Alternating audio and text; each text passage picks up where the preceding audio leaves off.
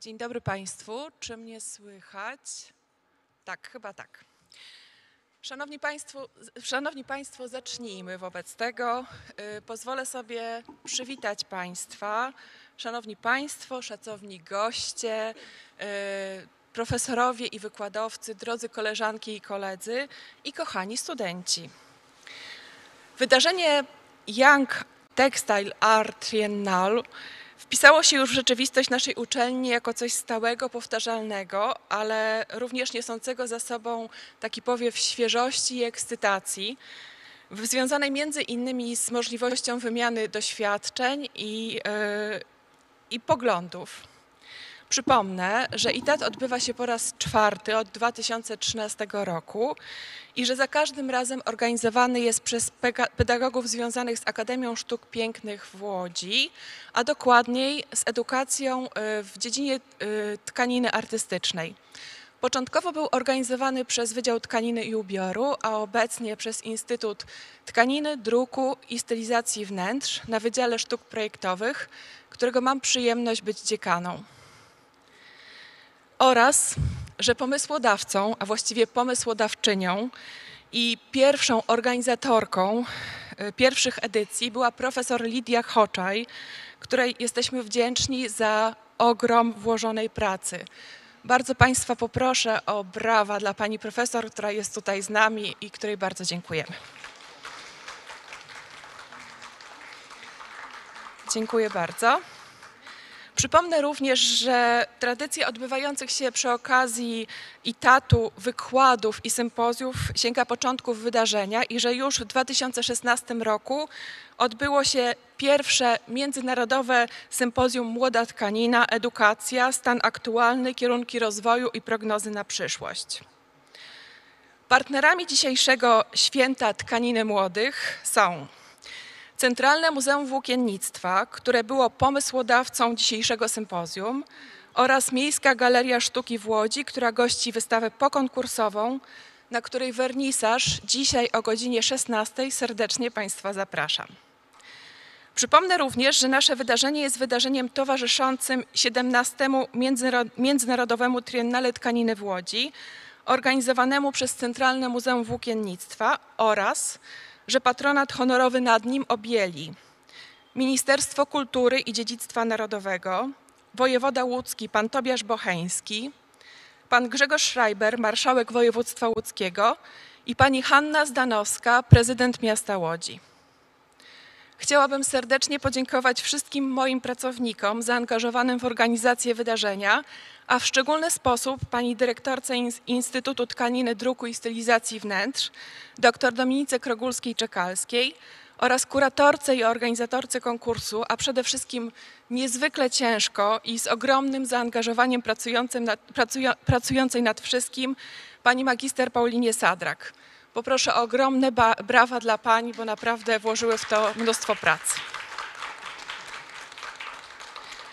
Dziękuję również pracownikom Centralnego Muzeum Włókiennictwa, którzy nas wspierali swoją wiedzą organizacyjną i podpowiadali rozwiązania w chwilach kryzysu, a szczególnie pani dyrektor Anecie Dalbiak i pani Marcie Kowalewskiej. To również należą się brawa. Ogromnie mi miło zaprosić Państwa do obserwowania dzisiejszej dyskusji na temat znaczenia tkaniny artystycznej w dyskursie sztuki najnowszej, na rynku sztuki oraz w procesie kształtowania nowych pokoleń twórców. Moderatorem pierwszej części, poświęconej dyskursowi sztuki najnowszej, jest pani Marta Kowalewska, kurator Centralnego Muzeum Włókiennictwa w Łodzi. Panel poświęcony edukacji prowadzić będzie dyrektorka Instytutu Tkaniny, Druku i Stylizacji Wnętrz dr Dominika Krogulska-Czekalska, a panel o znaczeniu tkaniny na rynku sztuki moderować będzie pan Jakub Gawkowski, kurator działu sztuki nowoczesnej Muzeum Sztuki w Łodzi. Zapraszam i życzę poruszających wypowiedzi i ciekawej dyskusji. Dziękuję bardzo.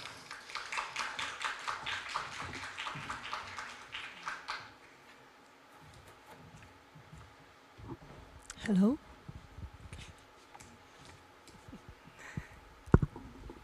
Tak, jest mi niezmiernie miło, że Państwo tutaj są z nami. Tak jak wspomniano, ten panel będzie dotyczył obecności medium tkaniny na wystawach i tutaj są kuratorki Sztuki najnowszej, które tak naprawdę kreują kształt tkaniny artystycznej obecnie i są naszymi członkinami naszego jury, także również odpowiadają za kształt 17. edycji Międzynarodowego Triennale Tkaniny w Łodzi. I'm extremely happy that you are with us today, and thank you so much for participation in our Triennale and for coming to Łódź. And yes, this panel, I would like to ask you about your curatorial practice and how you look like in the textile. So I have 3 short questions. My first question is, why are we still talking about textile art? Other art disciplines don't add the medium. If you compare, for instance, with contemporary art of old masters, is there still going an emancipation processing going on?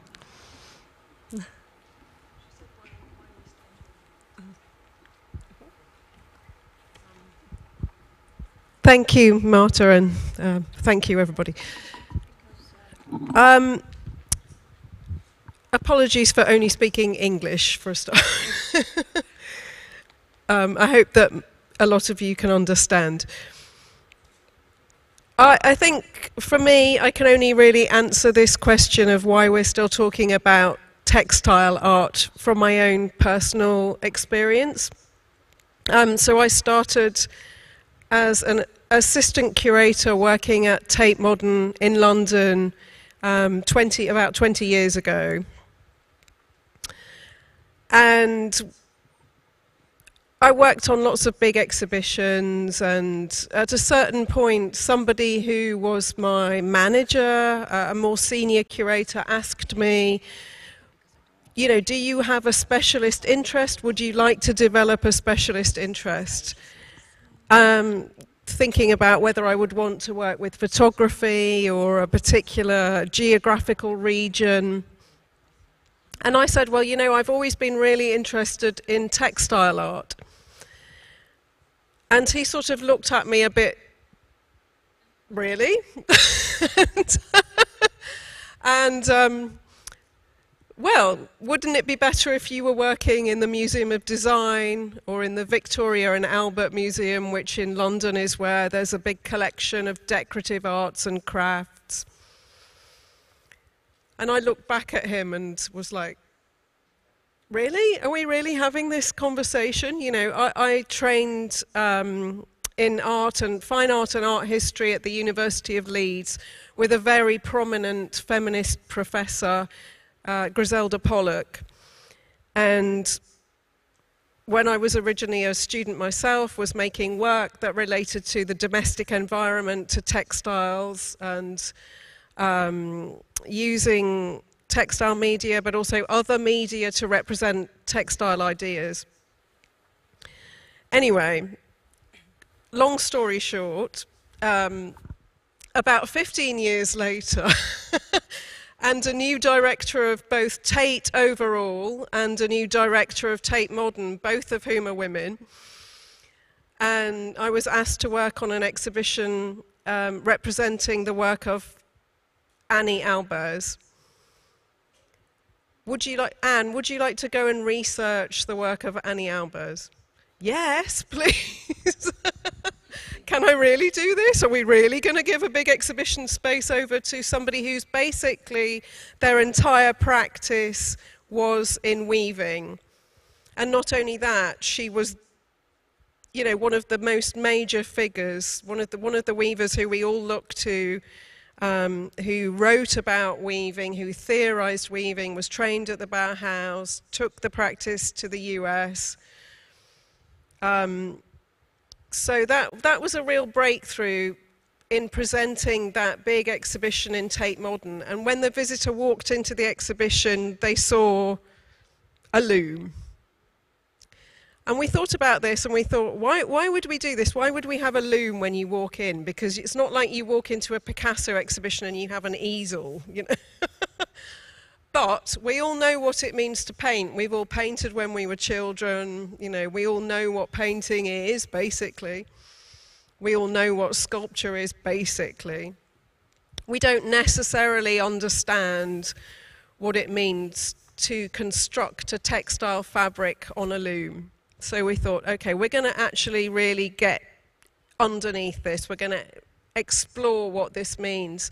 But at the same time, we're going to highlight this artist who is able to express concepts, complicated ideas, through the construction of threads on a loom.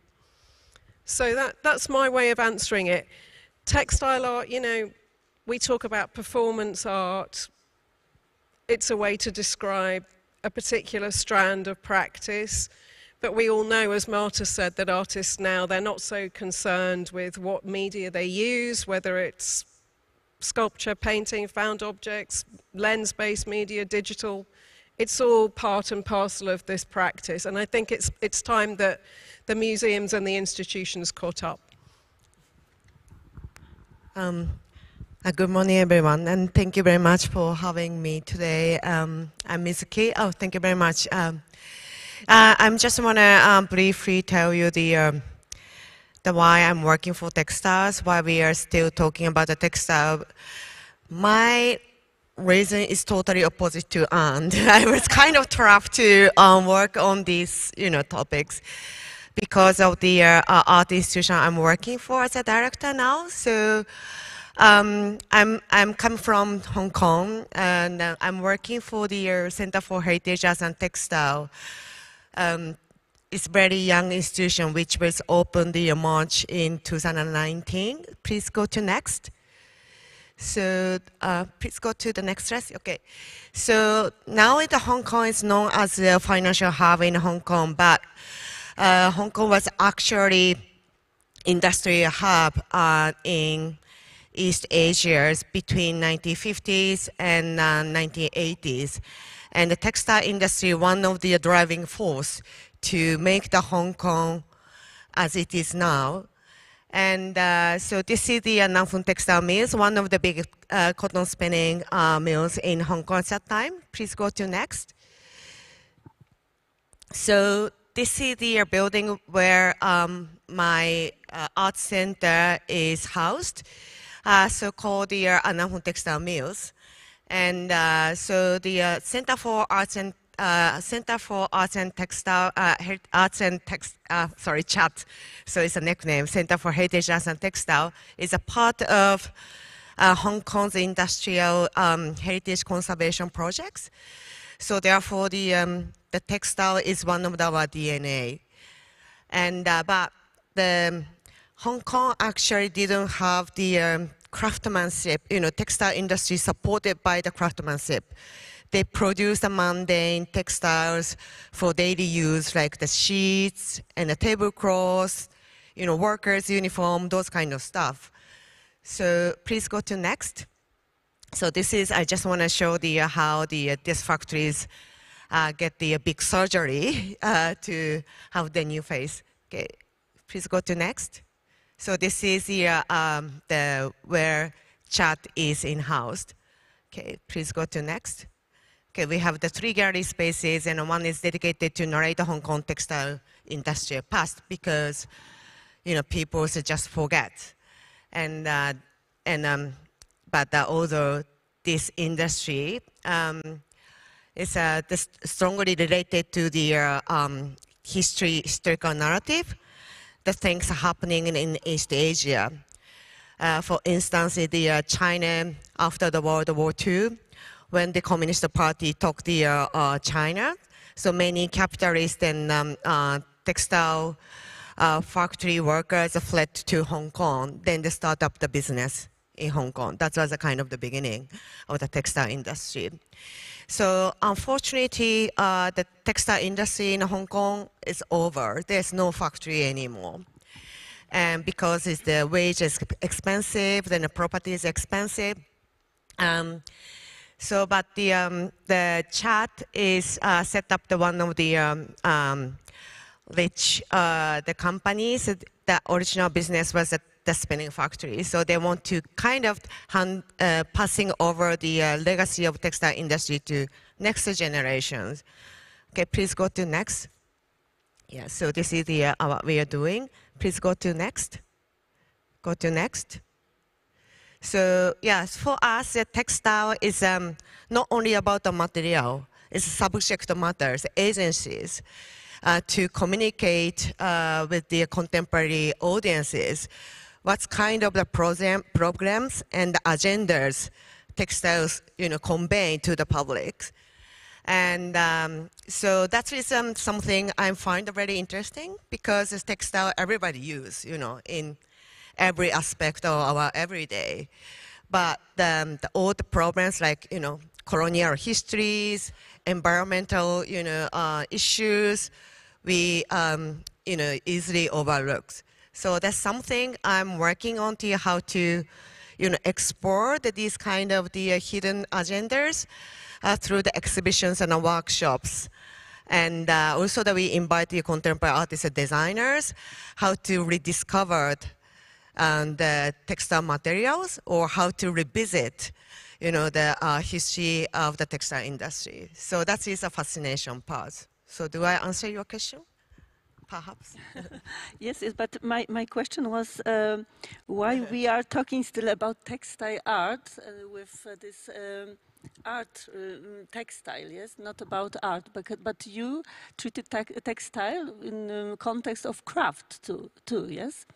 No, it's not only about the craft. It's I think it's a textile is can be medium, but can be the also subject matters. It can be the concepts and also performabilities. Weaving is action.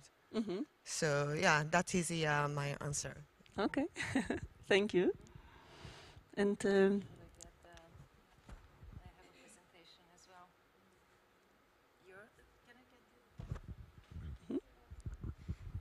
Hello, good morning.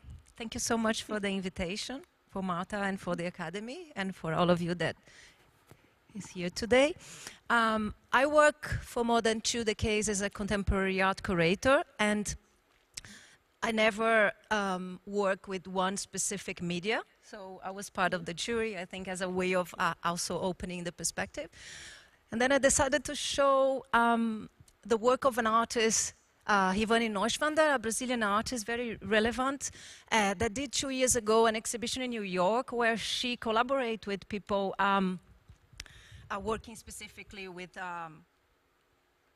tapestry.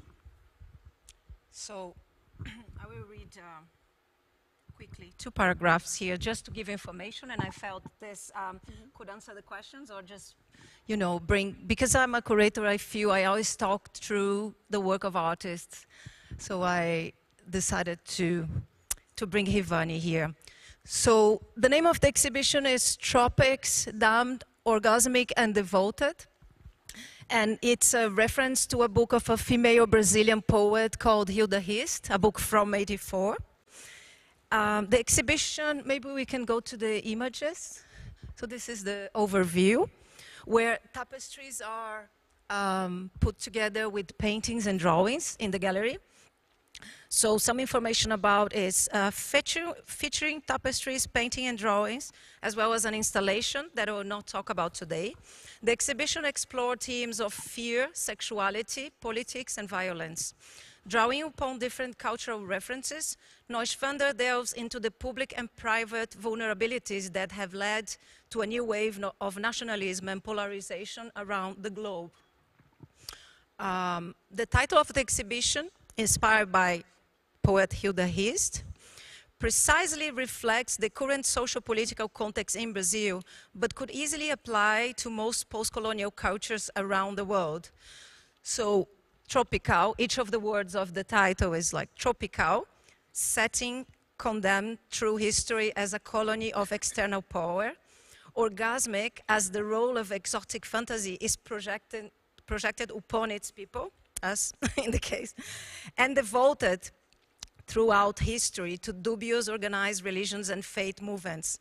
So this is also the title of this new series of large-scale tapestries and paintings that are based on the aesthetics of 17th century Japanese erotic woodcuts, and also inspired by cordel, folk literature popular in the Brazilian Northeast region. I think we can see the images, so we can go through so people see while I give the information.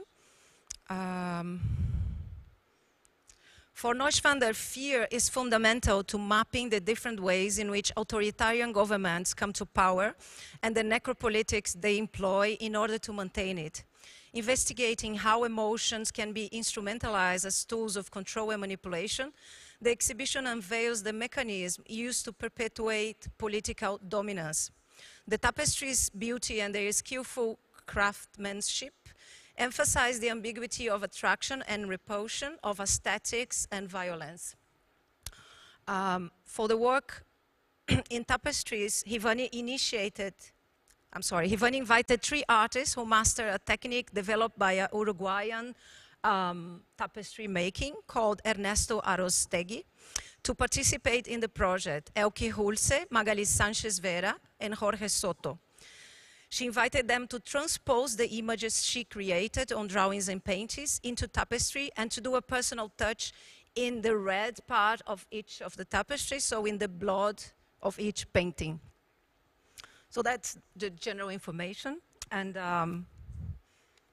about your question, I do believe artists, I was thinking about a speech by Pina Bausch, the choreographer and creator of dance theater, where she says, she's talking about dance, but she says, it's not about dance, it's about life, and it's about creating a language to life.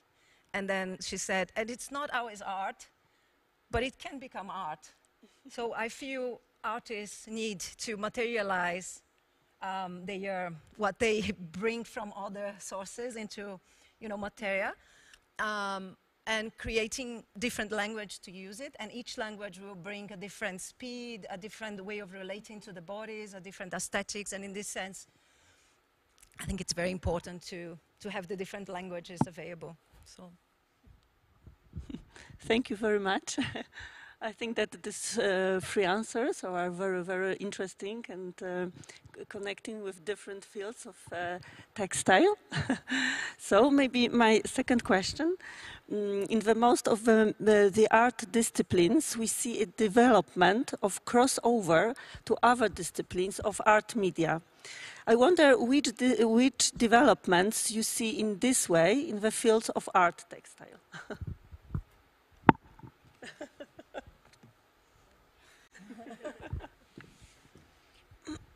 Sorry, Marta, can you ask that question again? Yes. In the most of the art disciplines, we see a development of crossover to other disciplines of art media. Yes. I wonder which developments you see in this way in the field of art textile. For example, painting, architecture, 3-dimensional. Yeah, I mean, I think, again, to answer from my own perspective, in Tate Modern Museum, which, just to give you context, is the National Museum of Modern and Contemporary Art in London, over the past decade, we've been acquiring works, many works by artists from all over the world, and we've tried to be much more global in our reach, and we're thinking a lot about the transnational. So we are led more by geographies than by media. So I'm a bit of an exception in my curatorial team, big team of curators, for thinking more about media. But we've brought in many works by artists that do exactly what you're describing, where, in any case, even if we were sectioned up by media, which we're not, I know there are other museums of modern art where you do have a department of sculpture or a department of painting. We've never been this. But even if we were, I would say that it absolutely no longer makes any sense, because the works that we're bringing in, like Rivani as an example, I'm trying to think of course, when you're on the spot, your mind goes completely blank, but there are many, many, many examples of artists now who move between different media, who, you know, sometimes will use elements of textile, sometimes film, and they will feel free to use whatever medium they wish to express their ideas. Well, here's a very big example. We are just opening a new commission in the Turbine Hall of works by Cecilia Vicuña, who many of you will know because she just won the big prize, the Golden Lion in Venice. She's an artist who's worked in a very distinct way for a long time. She's has a very advanced career. And she has used elements of textile, things drawn from the environment. Her work is also as a poet and a writer. She's also uses performance. She works with communities. So all of these things are encompassed into one practice to express a way of being and a way of existing in the world. And you know, I think that this is so much what artists are about. They're led by ideas, by philosophy, by ethics, by politics. And, you know, there are always people who will specialize in a particular media or go really deep into that, but there's still, it has to be also the ideas are in tandem with it. The chat is not the institution based on the collections. We are always inviting the artist to make something. That is exciting part. The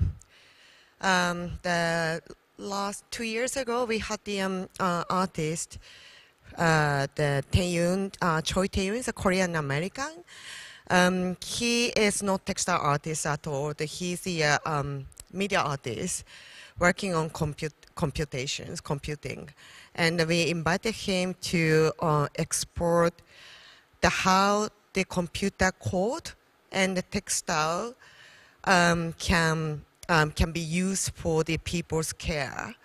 And he didn't have ideas about the textile at all, but obviously, you know, the Jacquard, the loom is the origin of computers. So there is a common language, it's code, to make the pattern, right? So he organized a workshop for the blind people, and we developed the textile patterns by through the workshop teaching the coding workshops. Then we translate that coding into the textile patterns and made the tactile artworks. So that is how we worked, you know, with the textile. So yeah, so it's always we learned, you know, the possibility of the textile through the artist's eyes. Thank you very much. Yeah, I'm thinking that how it's so important to have the techniques and the development, the learning of it in the academies, and the research on each technique and each media, as well as the ways of preserving them in the museums. So this is so important. And but I'm thinking about this contemporary art that since the 50s and 60s the artists can cross disciplines quite easily. And maybe the example of Rivani interests me because she collaborates with different people. She always brings life very close to art, but also what is considered craft when she brings to contemporary art museums and galleries in New York, like this one. and put on the side of her own painting. It's her painting, tapestry. And then she kind of, she's interested in how do you say, erasing these limits as if they are always blurred and they can be thinking differently. So, and I think it's important also that she quotes who are the artists that are part of this collaboration. So they are more, they consider themselves more as craft people, as I understand. So she commissioned the pieces, but then she shows everything in this gallery in New York. And this can somehow create some dislocations in the thinking of the technique, I believe. Don't know if... Thank you so much. And the last question, because I think that we have to be on time. What will be the most remarkable developments in the field of art textile in the near future, starting now, already to your opinion? So, Anne. This is not fair. They get more time to think than I do.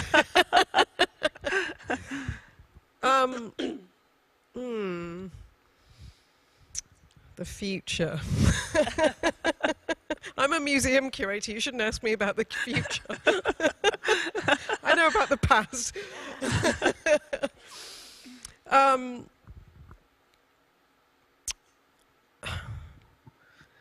I think, I mean, all I can say really is that to reiterate what I previously said, and I think this is also something that was really coming through, or is really coming through, in the selection of works for the textile tapestry triennial that I was thinking about yesterday.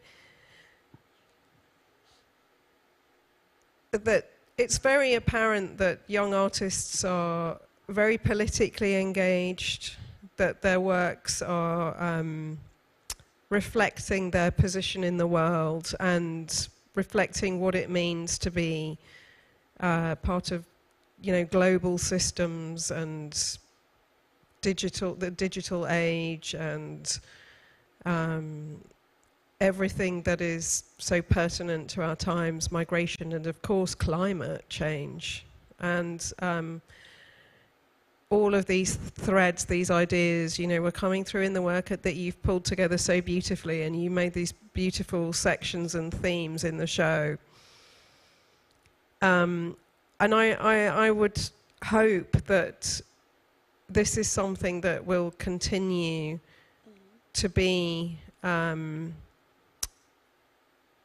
most pertinent aspect of practice as we move forward. That,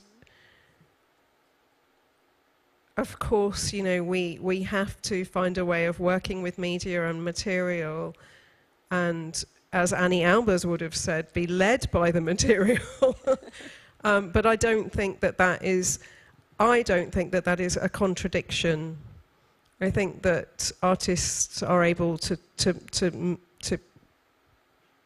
bring these things together so that the material and the ideas and everything is it's not like one is secondary to the other. And so I think in the future this will, you know, I think we're going to see more and more that this is the direction of contemporary practice.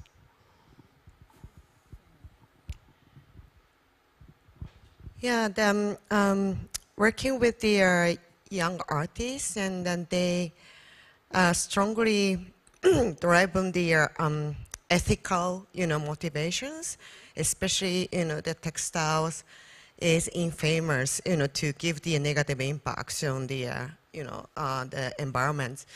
So, you know, they are really keen to know where the material is coming from, what's kind of environments, you know, the workers working, and where the, you know, where these kind of the textiles go after the show and etc. And also, the many practitioners went back to the natural dye, you know, natural resource. And yeah, the many artists we are working, they start farming, you know, the bringing up all the plants, you know, fibers, you know, the also the composting to create the dye. That's I can see the kind of the futures of the textile art. So we need to be more responsible on the materials and where the materials coming from and where it's go.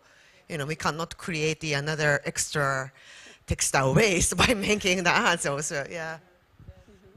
Yeah, so but you know, apparently textile is also the material and the methodology to connect the peoples, right? So therefore we are here now. So I also can see the future of the textile in this regard. Yeah. I was also thinking about the 3 works that we awarded for the triennial, because we discussed this a lot, how these artworks can actualize ancestral or traditional techniques into the present.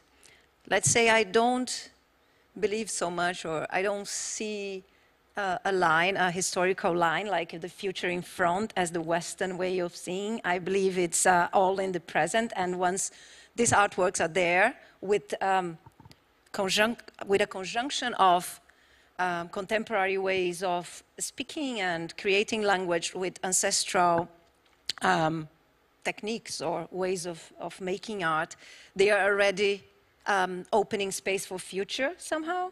And I felt it was beautiful that we discussed about these artists that were somehow actualizing the technique into the present. But also I love what Mizuki said, because I feel it's difficult in the present not to think about the whole ethics and economical and sustainable way of making art in general. So I just wanted to say as well that, you know, I made a joke about I only think about the past because I'm a museum curator, but it's not really true.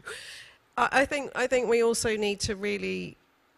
We need to stop thinking, of course. We need to recalibrate our conceptions of time, you know, the past, the present, the future. These are not things that we can think of anymore as being in a linear sequence or as being separate from each other. And I think this is so much tied up with our material world. And if you start to explore and you look into, like Mizuki said, you look into the origins of fiber, and you start to think about what this material is, where it comes from, and how it links us back to our ancestral past and its migration across the world and all of that. These things are so bound up that you start to lose this linearity and it becomes more circular. Thank you very much. I don't know if how much time we have, but maybe you would like to ask a question. Somebody, yes, have a question to girl? No. So thank you so much. I think that it was very, very, very interesting, and yes, and thank you very much for participating in the jury and for coming. Thank you.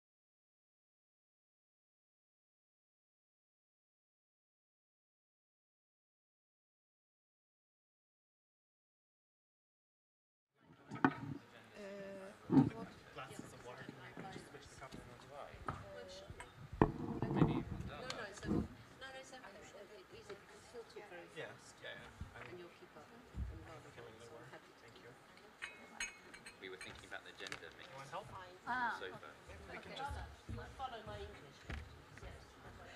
But we know each other very well. You can cope with me. No, but maybe it's... I got more confidence. No, anyway. I don't want to impose. No. I was The fact that thinking we are exactly also... like, I was thinking curatorially. Yeah, no, she's thinking about all those. Okay.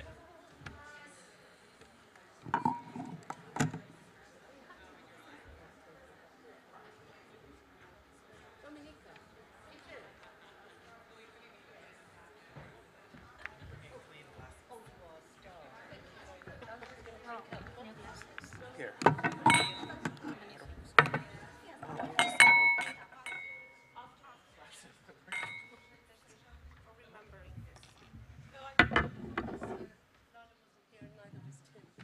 I'm just going to drink out the bottle. Okay. That works too. That would be a good idea. Look, there are too many things. I'll drop something.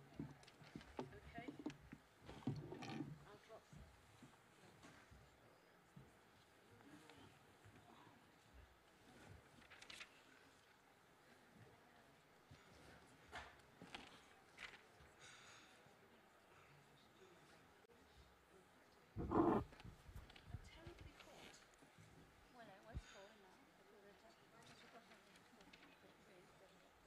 Can I have any feedback?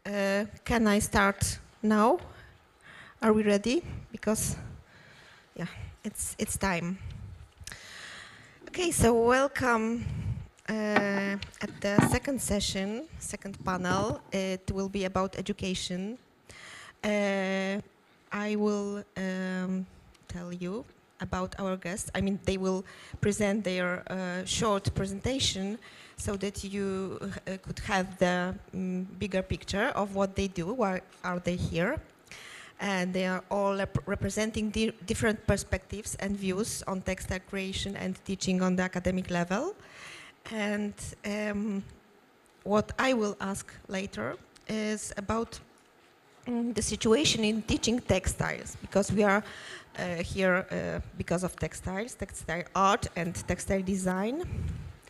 And so let's start.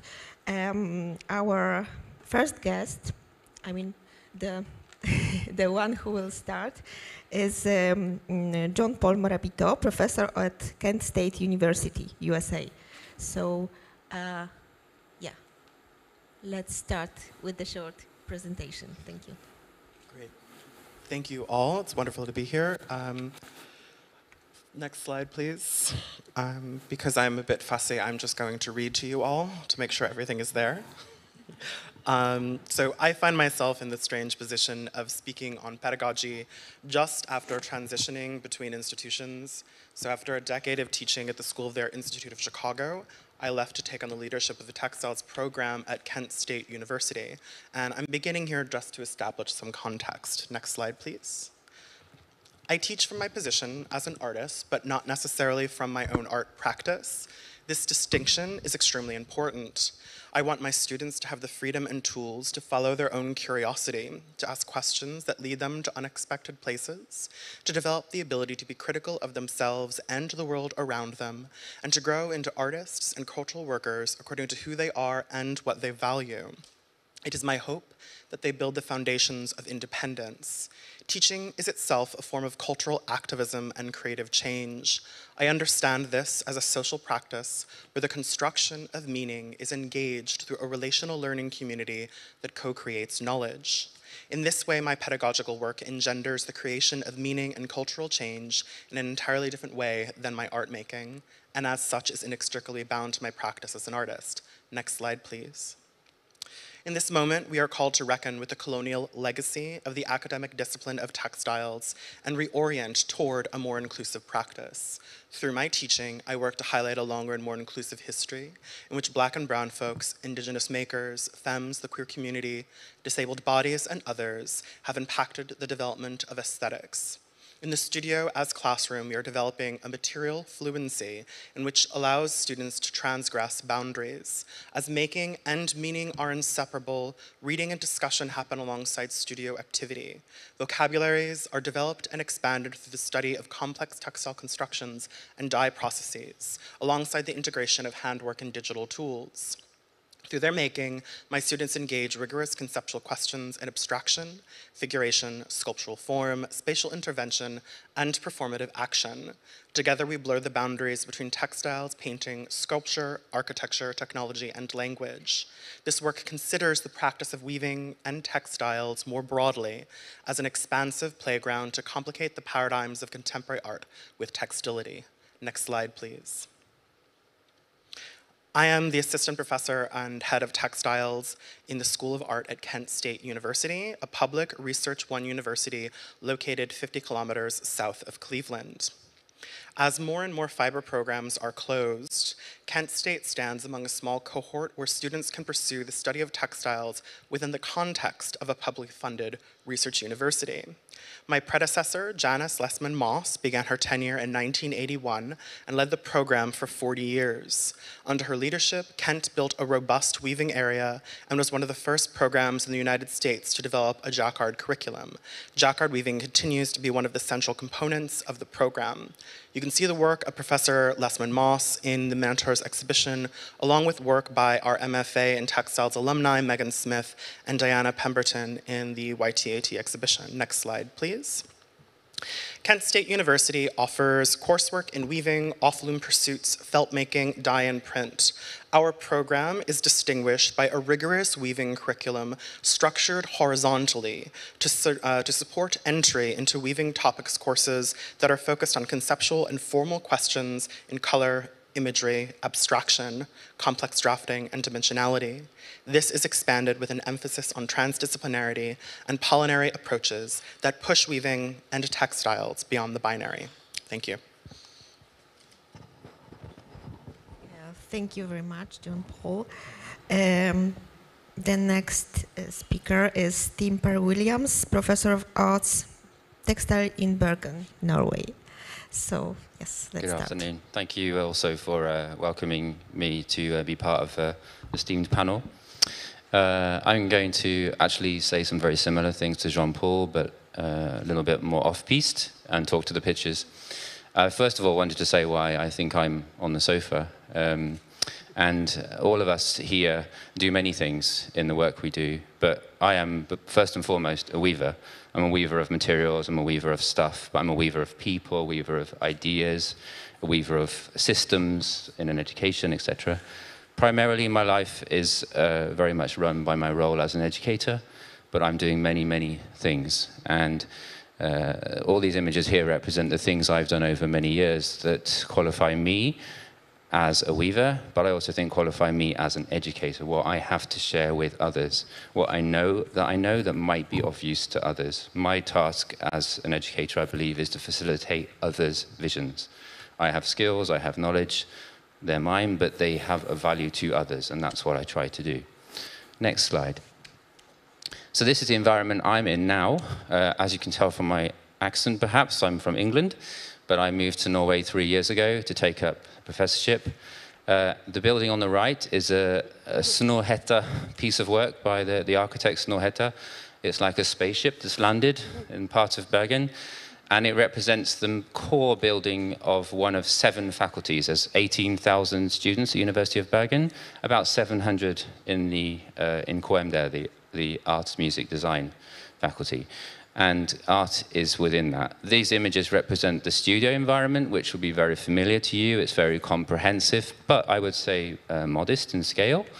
And it's an environment where we can empower creative minds, creative hands and hearts to move forward with their own visions. Next slide. So education in our context is Kunst in Bergen is not, I don't have a community of students that are coming to me, coming to us just to do textiles. They're doing many things. I have very small moments with students. I'm very conscious of that. What can I do in this small period of time? We've just had an introduction period of 3 weeks. incredibly valuable. What seeds can I sow? What seeds can we sow? And it's about fundamentals. It's about the skills to be able to work autonomously in that workshop environment with others. I strongly believe in the importance of herd knowledge. You can't learn everything yourself, but as a group, you actually cover a lot of ground. And you can see from the image on the right, for example, I'm working with students here on how to create patterns, and we all know, I've noticed a lot of people yesterday wearing the houndstooth. It's a pattern, and it comes from a code, but it's also loaded culturally. So it's a combination of technique and cultural context.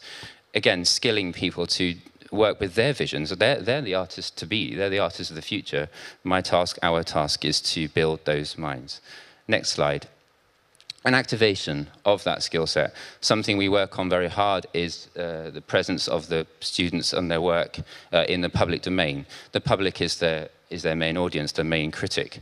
And we work particularly with the local museum to give a regular platform for the textile artists from the art community. You can see we had a visiting professor from Japan in the spring, so the students had a chance to learn about katazome technique, and again, a small exhibition, lectures, building the skills, again, autonomous practice, and the images in the middle there show literally taking the students out into the city to activate the contextual side of their work. This was a text workshop working with master's students to have them really connecting with even the key words, what are the fundamentals of their practice, so they can start to articulate beyond the objects they're hanging on the wall. I think that's it. Thank you. So now let's go to Janis, please. Is this all right? Oh yeah, if you have one. Can you hear me? No. Better? Okay. Dziękujemy bardzo. Bardzo przepraszam, ja mówić bardzo mało po polsku, so I'll speak in English if I may, because my Polish is 46 years old. Thank you very much to everyone, to Marta and Aneta and everyone in the Academy. I want to be very brief, if I can. I spent 43 years in university art school higher education.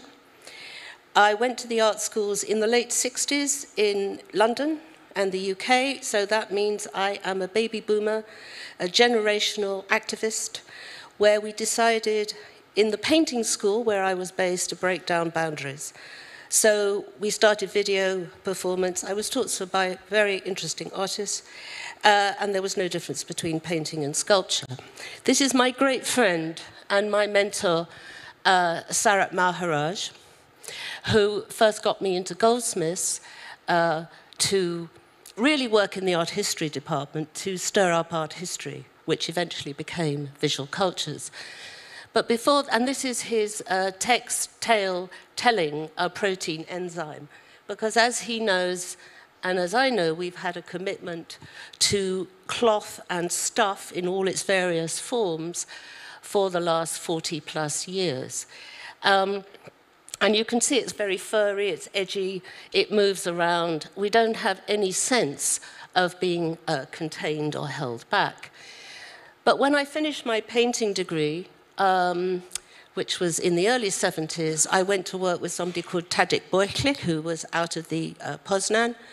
He didn't stay for very long. He went to warmer climes, Spain, I think.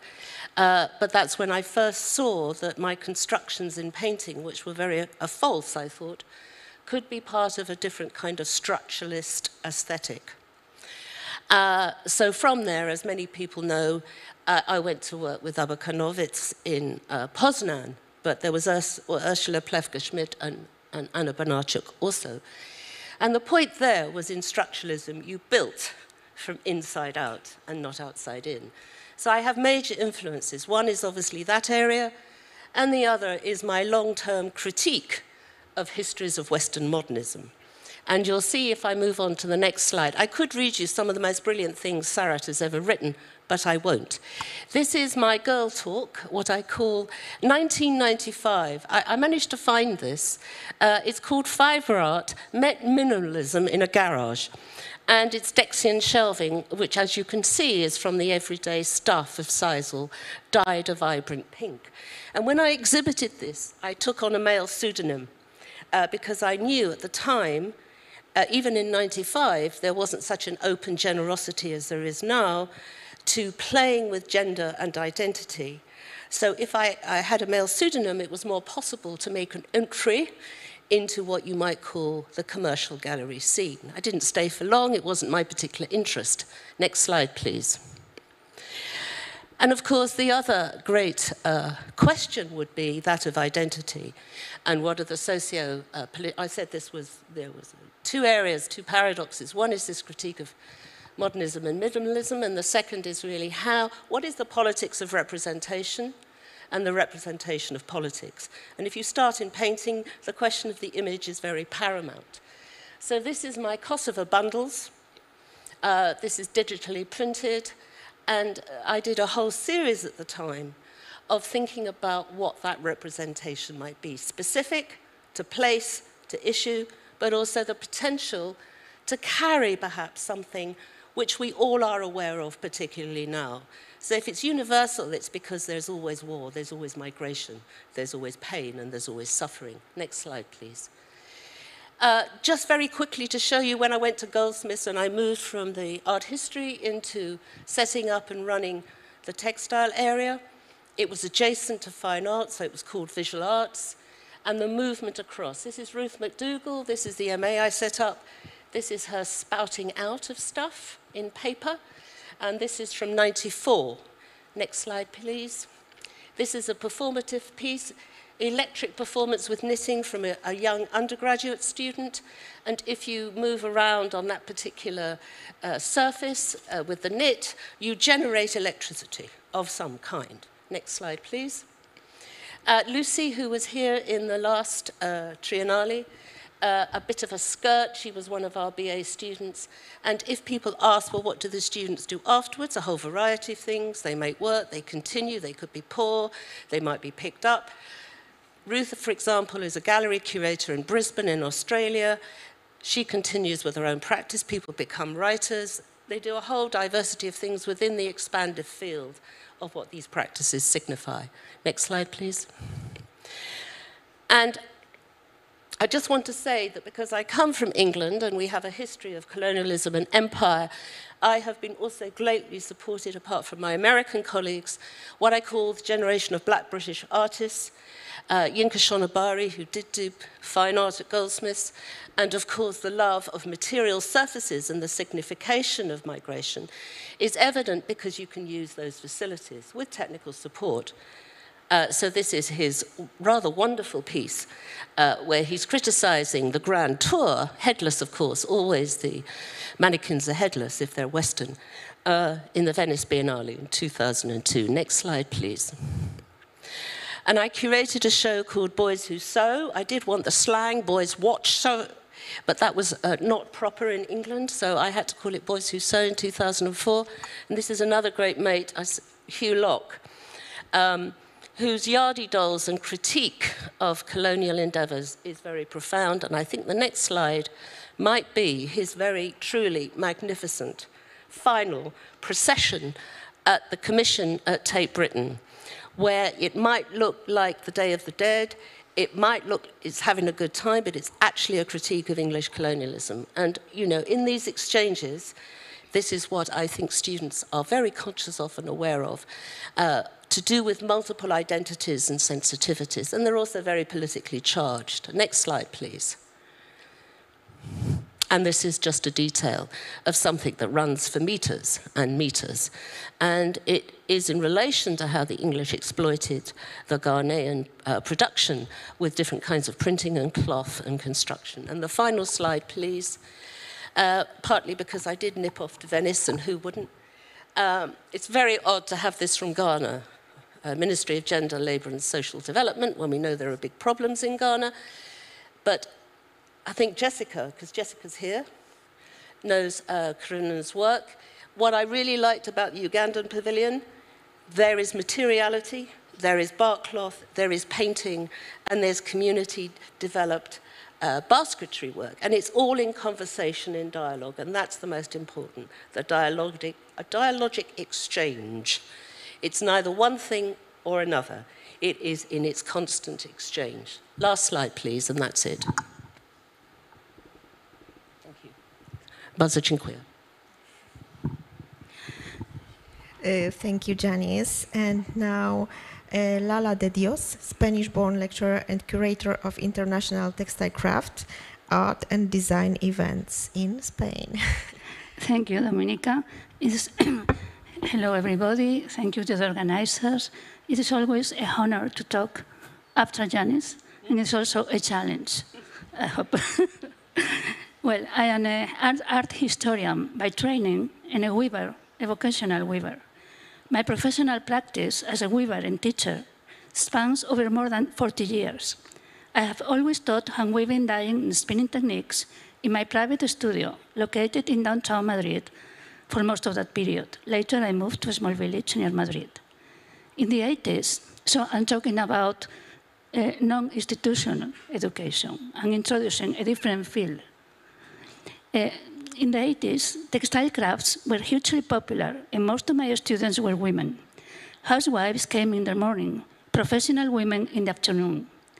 During the last 20 years or so, the profile of my students has changed. They are still mostly women, but now they are younger and have a training background of their work in creative professions. They may be illustrators, graphic designers, fashion designers, architects, or they come from fine art academies. All of them feel attracted. You can change, please. All of them feel attracted to the creative potential of textiles. There are many visual artists in Spain interested in textiles, and they mostly use knitting, stitching, crochet.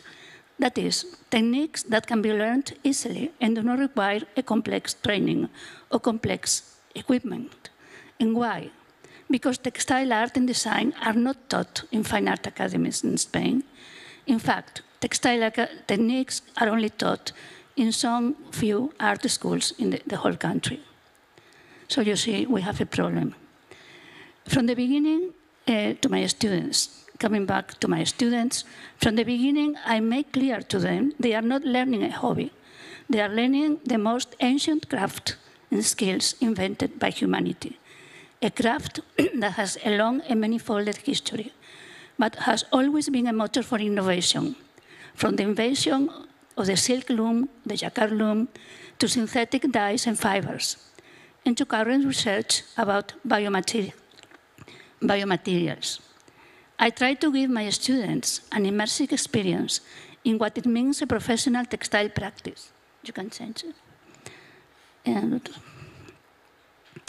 in what it means a professional textile practice as a maker, a designer, or an artist.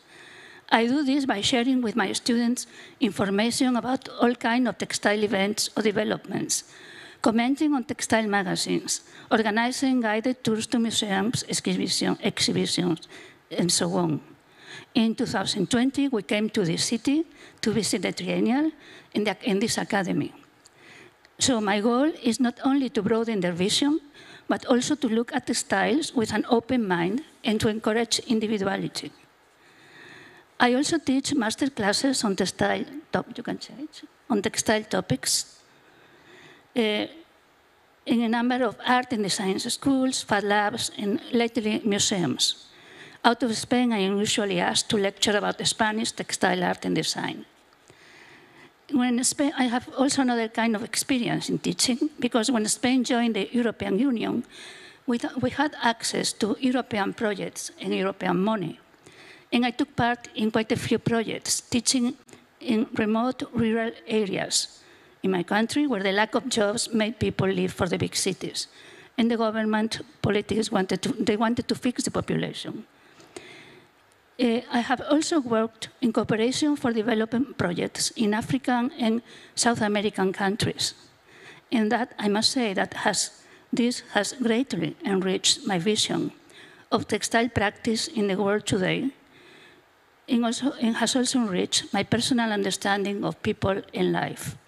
And I consider myself very lucky to have been given the chance to live these experiences. And this is all. Thank you very much. So I will also explain myself why I'm here, asking questions to those magnificent panelists, because I didn't present myself. I'm Dominika Krogulska-Czekalska, and I'm teaching here at the Academy. I'm a lecturer, so my perspective is also important here while asking questions. And the first question is strongly connected with the situation at our Academy, where we have specializations and this narrowing. And I was wondering, what do you think about it, if this narrowing specialization help? And if you have any examples of to share, yeah, I would be grateful. Does it in Art Academy, is it proper attitude? Can I add to your question? Are you asking specialism in terms of textiles within a wider art design field, or are you talking about specialism within textiles? Both, I would say.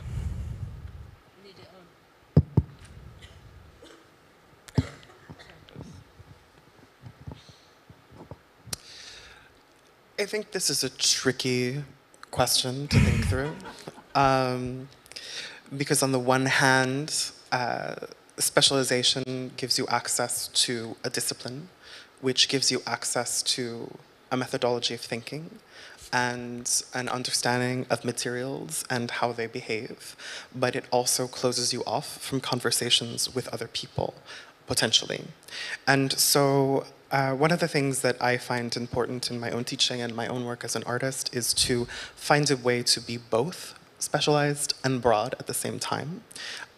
So in my classroom, I throw around the word transdisciplinarity as an alternative to interdisciplinarity, to talk about the way in which weaving, and it's not unique to weaving, but to think about weaving as a practice that can encompass conversations that are more broad than itself. So to think about a conversation with painting through weaving, a conversation with sculpture through weaving, it enables you to get beyond just it allows you to be both specific and broad at the same time. And I think it's very important, especially in this moment, that we encourage our students to get beyond their specializations, to have conversations with people outside of their discipline. And in order to do that, we have to encourage the broadness.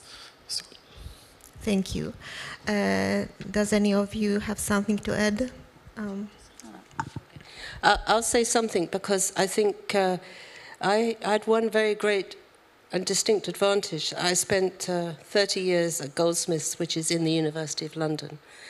And Goldsmiths had 14 departments, and I had the opportunity to work right across them. It might be to do with weaving or textiles as metaphor or activism, but I think I would still use the term interdisciplinary. And I did most of my work with anthropologists, sociologists, and even with musicians. And that was broadening out not only my skill set, but also those I could partner with and collaborate with. I mean, it's a very lonely life just working in a studio, talking to yourself. And being perhaps much more of a social person, to be out and doing things in a very marvellously brilliant set of people and communities that occupied itself in the University of London. And also because I had worked abroad. The last 20 years I worked mostly with Barbara Lane, who some of you will know, in Concordia, and we had 5 big research projects around textiles technology. And that also enabled me to eventually work in a computing department. Now, people think, why on earth would you do that? Well, actually, sometimes the art facility can be terribly narrow. And so moving into computing and moving it from maths and statistics enabled one to set up all the arts and technology programs and the digital studios. So again, that was another interdisciplinary activity. And because the UK is obsessed with employability, and we've discussed this, those skill sets meant you could move from material practices into the coding programming, and I still think coding is a material practice, to enable them to have different possibilities as entering, if you like, setting up their own ways of working and employability, or also being employed in what was, in London at least, a very thriving creative industries sector. Lala, would you like to add something? Does that make sense? Yeah, I agree. I agree with everything they have said. Okay, thank you. I have a comment on specialism. The reason I asked my question is because I think the focus areas, if I can use that expression, within textiles are differently nuanced. And as a weaver who's also had my own bachelor first year experience was 50% weave and 50% print, and I'm incredibly grateful to myself for giving myself that experience, because I can actually go into the print studios and teach print quite well. It was a very good education. But I believe, especially having dipped my fingers into industrial design in Japan some years later, that I was very qualified for that environment because of the depth of knowledge I acquired by having a specialist education. But I also think it's given me the capacity to enter into other areas, to understand the depth of a way of working and following something through. I think I like what Janis is saying there about this kind of, it's an overused term, but transferable skills. I think a specialist education is a very qualifying thing to enable you to understand how to follow something through from the beginning, the building up, the creation, the different questions you need to ask to get to the end point. So personally, I feel strongly that a specialist education is a great way into something much more diverse later. And I do struggle, I have to say, with, if I can be very direct, if we take the two key art academies in Norway where textiles is offered, my colleagues in Oslo are dealing with a community which is essentially fixed in textiles. In Bergen, it's much more of a butterfly environment. The students are traveling around, and that's why I said just now, those moments when we have the students are so precious, because if they come back later and they don't have the tool set, they're going to struggle. So it is about time. So that's a long answer to the question, but it's essentially about the value of specialism being a doorway to, like you say, Jean-Paul, other things. Okay, thank you. So may I say that, yeah, we can start with a material and then still consider art and design teaching as a whole. Do we agree about it? That's what I understood, that yeah, it's generally good strategy to start with the material specialization and then developing and diversing. To sum up what you said, that yeah, and yeah, to be more maybe specific, what can be the best strategy for our times? Is art and design rooted in technical skills, craftsmanship, and mastering the matter? Or is this cosa mentale, what Leonardo said? Actually, I know that you partly answered also this question, but yeah, to think more about future, not just the situation right now, but the future. Do you think that thinking about the future it's the right direction? Shall I have a go? I'll have a go and be very brief, because fortunately we had the questions in advance, so I could write something down without being too long-winded. Art education in the UK is in a complete and utter mess, partly because of funding, partly because of Brexit, the unmentionable word, but basically the university sector is research-driven. It's big grants for big times for big production. It's no wonder that our lovely Tracy Eamon set up her own independent art school, which is privately funded so that there would be some sense of art education left. And I think that goes back to the 18th century, so it's a real perverse reversal. But if I think about art and design, I want a whole area of interdisciplinary education, which includes musicians and drama and performance. And I think that's one of the things when Goldsmiths worked at its best, that's what it did. Hybrid forms, potent with the ideas, it could be biographical. We always started with idea first. Elasticities, I call it, of method, meaning, and making. And I think, you know, the great privilege of being in London was it was multicultural, diverse. When you could come from Europe easily, it was a big draw. So the internationalization and what that difference offered was quite special and quite extraordinary. How long it can last in these times, I'm a little pessimistic. Well, I don't know if I'm answering this question or the previous one. But anyway. They are similar. Oh, sorry. I believe that techniques must be taught first. And then, so that designers or artists have the tools to express themselves. Of course, there is the danger of specialization and not looking around. But I think that for a creative people, an open mind is essential. It's essential for everybody, but for creative professions, it's a must. That's what I think. And then I believe in collaboration. I think last week in Spain, I attended a seminar in a fine art school in a city, and there were 6 artists, textile artists, not textile artists, artists that were using textiles. And there were people, artists from my generation and younger people, around 30 or so. And it was funny because the older artists, all of them follow the traditional idea of the artist working alone in the studios. But the younger artists all worked in teams, working with even computer engineer, you know, working with other disciplines, completely different, because they need it for their projects. So I found very interesting that. And so, I just want to add to this point that as we're teaching technique and as we're teaching material, it is deeply important that we engage with the political and the social context of everything. These methodologies come from someplace. These materials come from someplace. And there has been a history within the teaching of textiles that has ignored where these methodologies are coming from.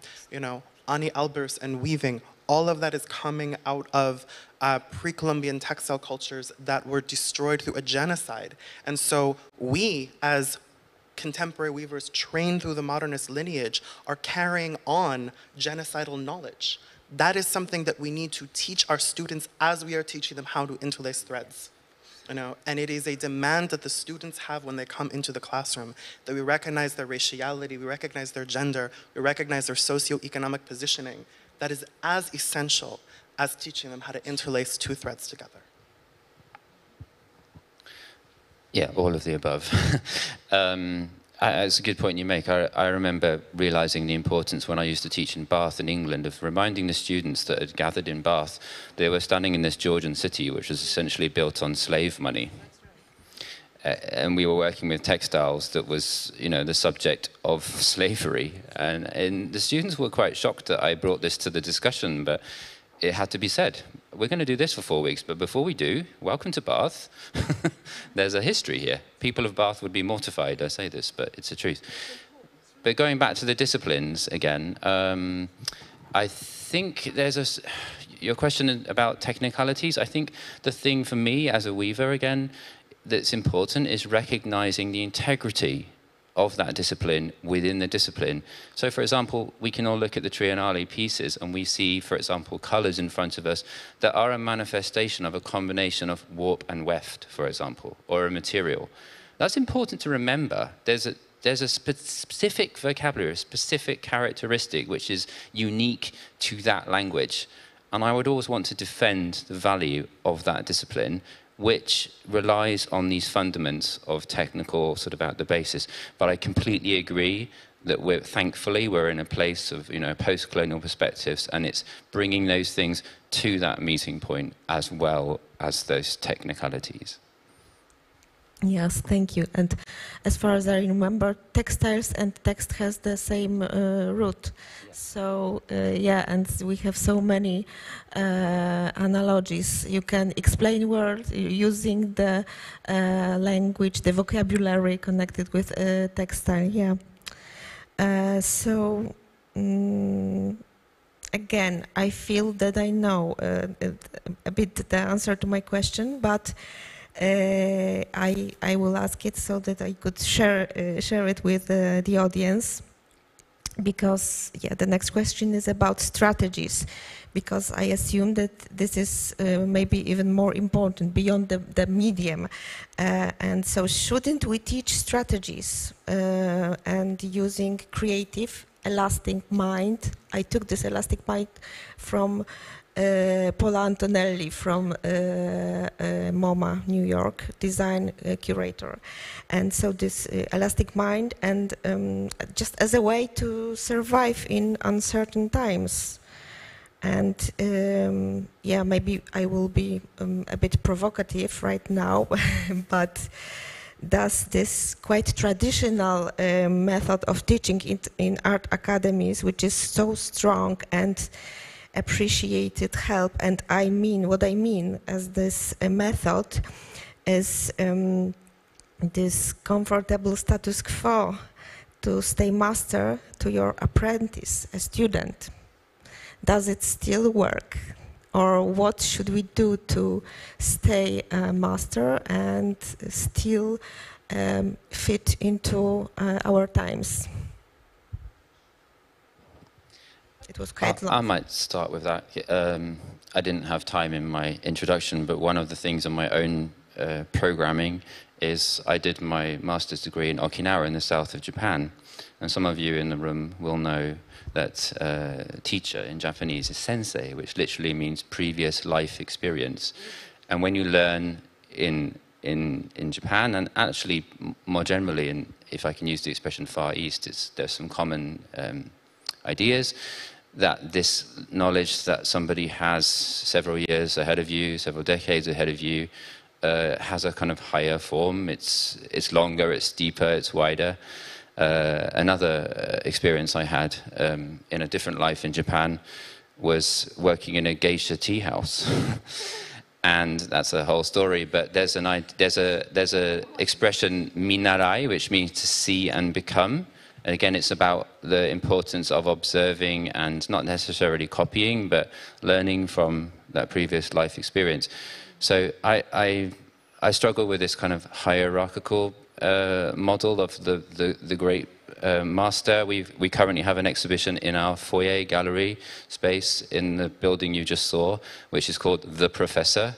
And at the opening session, the curator was talking about this patriarchal pointy finger.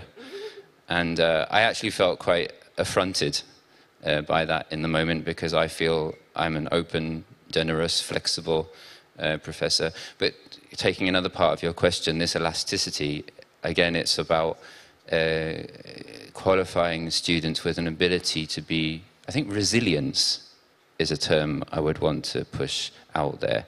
Giving, again, students a tool set, a capacity to be nimble, to be able to navigate, to be able to change direction. And again, there is a value in that kind of specialist education, but understanding how to be what they want to be in a confident way, to learn to work with others, to respect maybe a traditional form of knowledge transfer, but also to embrace it and to become independent, to be able to find their own ground. Thank you. No, I make one observation, if I may, this nimble flexibility, and I think you have to learn to strategize. I mean, my idea of strategy from the late 60s, 70s politically is rather different to now. I mean, you still have to do it, but you have many more medias and social activities. No, not social activities. I'm thinking of the Geisha House, actually. But you have social media, you have platforms. So whatever was a vertical structure is much more horizontal. And that you still have to learn to navigate and negotiate. And you still perhaps have to still engage physically with people to really get to grips and understand the complexities of where we are and how we develop those strategies. So I think all of that, and it's not something perhaps institutions with walls have been very good at in the past. And I think one of the jobs that one tried to do was to break it down. So for example, one wrote the student handbooks with the students. That was a collaboration. So they understood, they always had a voice, and they could always put that voice in. They weren't always in their first language, so we had to have different... It caused a lot of problems institutionally, but that's the only way you can open up, because that's already a strategy. So I think it's important to recognize, and I'm responding particularly to the point about the idea of the master within a classroom. I think it's really important to recognize that a classroom is made up of a learning community, and a learning community co-creates knowledge. So while, as the professor, I may be there based on certain experiences that I have, there are students in the room that have experiences that I can learn from as well. And we then collectively build a knowledge together that drives the field forward into the future. I think as an educator, I'm actually able to touch the future through my students. They keep me relevant. I have to maintain an understanding of what's going on in the world because of their interests, of their positionalities. And that, that idea of the vertical structure of I'm passing knowledge on to you as an empty vessel, like that is a thing that needs to go away. To be blunt. Bye. Thank you. Yeah, I'm really excited with what you say. I totally agree, and but yeah, I must say that it's still present. My questions are not just maybe to you, but also to others. But you are here. Your voice is quite strong, so I wanted you to use it here to spread the news and your point of view. So yeah, I know that there is this strategy, especially in arts, to isolate students from what's happening outside, from all the problems. Just to stay in the studio and feel deeply what you have inside, and then create to, you know, lift your ego. And yeah, does it still work in this world? Is this ethical, just to, you know, to have this strategy? What do you think? No. I mean, seriously, if I'd have taken that approach at Goldsmiths, I would have been thrown out. The students would have thrown me out, quite rightly so. And that's really what we're talking about. I mean, I think my job was always to learn, to facilitate, to enable, and to help network. I hope I haven't given an impression I'm talking about exercising a pointy finger, because no, I'm not. No, I'm not. But I am saying... I had this conversation yesterday about the use of language, and I'm working in Norway. I'm still building Norwegian, and I don't have enough Norwegian to be able to teach, to be able to share my knowledge, so I have to use English. So by default, with some of my student community, I'm sort of stepping above them. I don't mean to, but I can't share with them otherwise. But in terms of strategy, I think I need to think of it more in terms of my task as... In Norwegian, we use the term emne ansvarlig, which is a module leader. Okay. So it's somebody who's mapping. It's like my job is to set the direction of travel, if I can use that expression. It's a road. It has a beginning and an end. But maybe the students want to find a completely different way. They have to finish on that date, but they can go in many, many different directions. Along the way, they might fall down somewhere. They're going to need a shine of a light in a corner. So it is a guiding hand, not a pointy finger. Yes. It's about directional travel. It's about facilitation and building as soon as possible an autonomous capacity in the student. I'm so thrilled that the students I was working with just 5-6 weeks ago who knew nothing about weaving are backstrap weaving, floor loom weaving, TC weaving. I mean, we did a lot in 3 weeks between 3 of us. And it was absolutely, like you say, working together. And like I said earlier, herd knowledge. So I believe you're asking a bit about the artist in isolation, right? And so working in a sort of internal capacity. And I would not advocate for the artist not being isolated in their studio if that is what they wish, but there is a social and political context in which you are working. And at least within the climate in the United States academies, if we are not teaching to that, if we are not recognizing the identities of our students within the content that we are teaching and encouraging them to find a voice through those experiences, we should not be there, and many of us would not keep our jobs.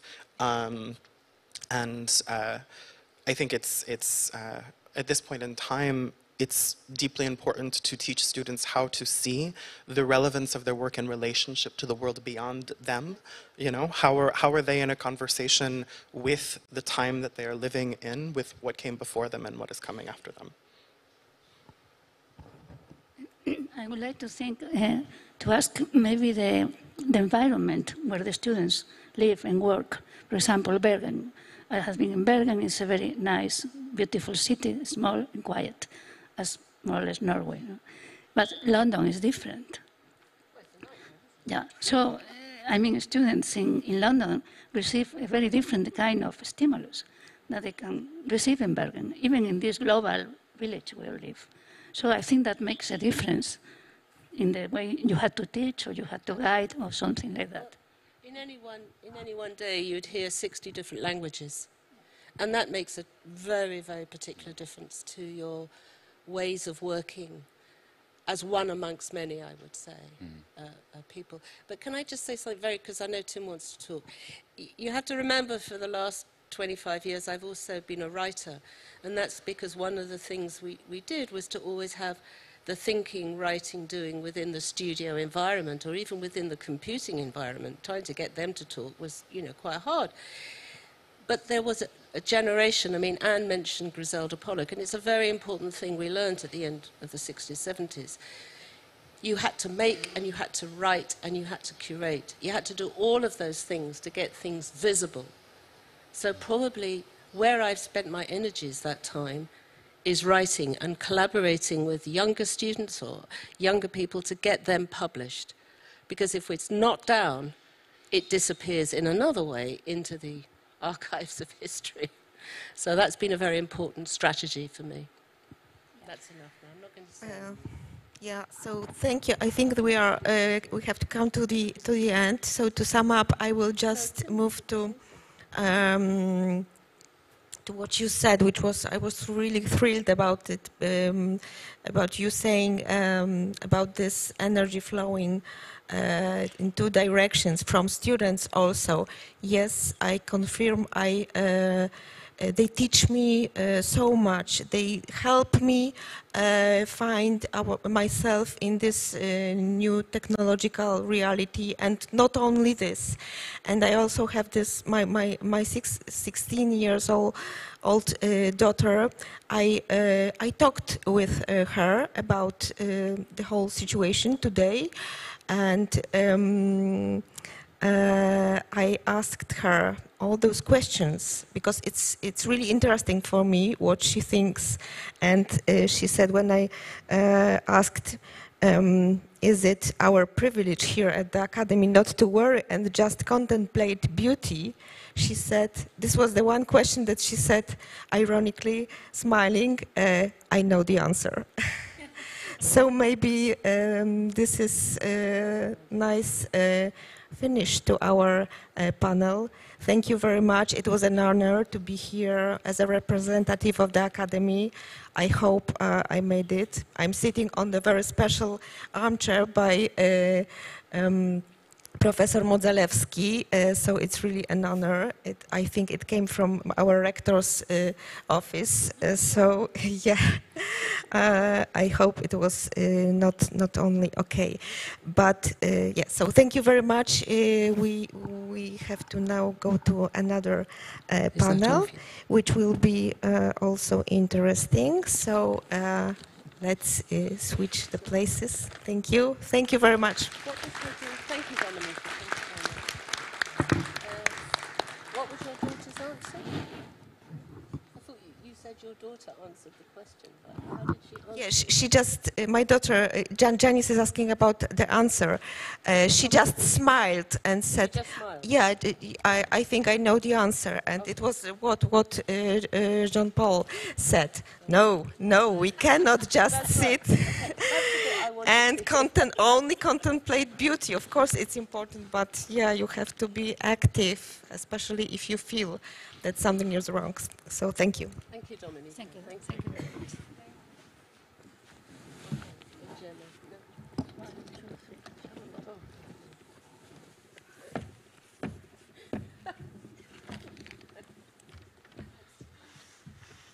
Are you sitting in the rector's chair? Yeah. Good for you. That's taking care of that.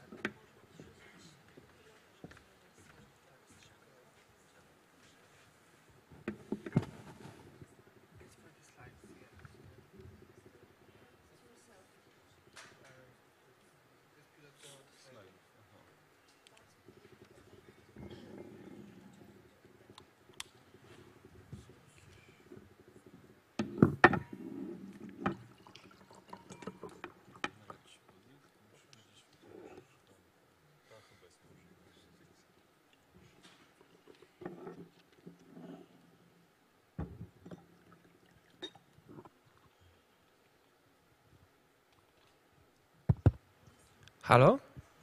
Hi, everyone. My name is Jakub Ławkowski. It's a great pleasure to have this conversation between three of us. And let me introduce my two speakers, my two dear guests.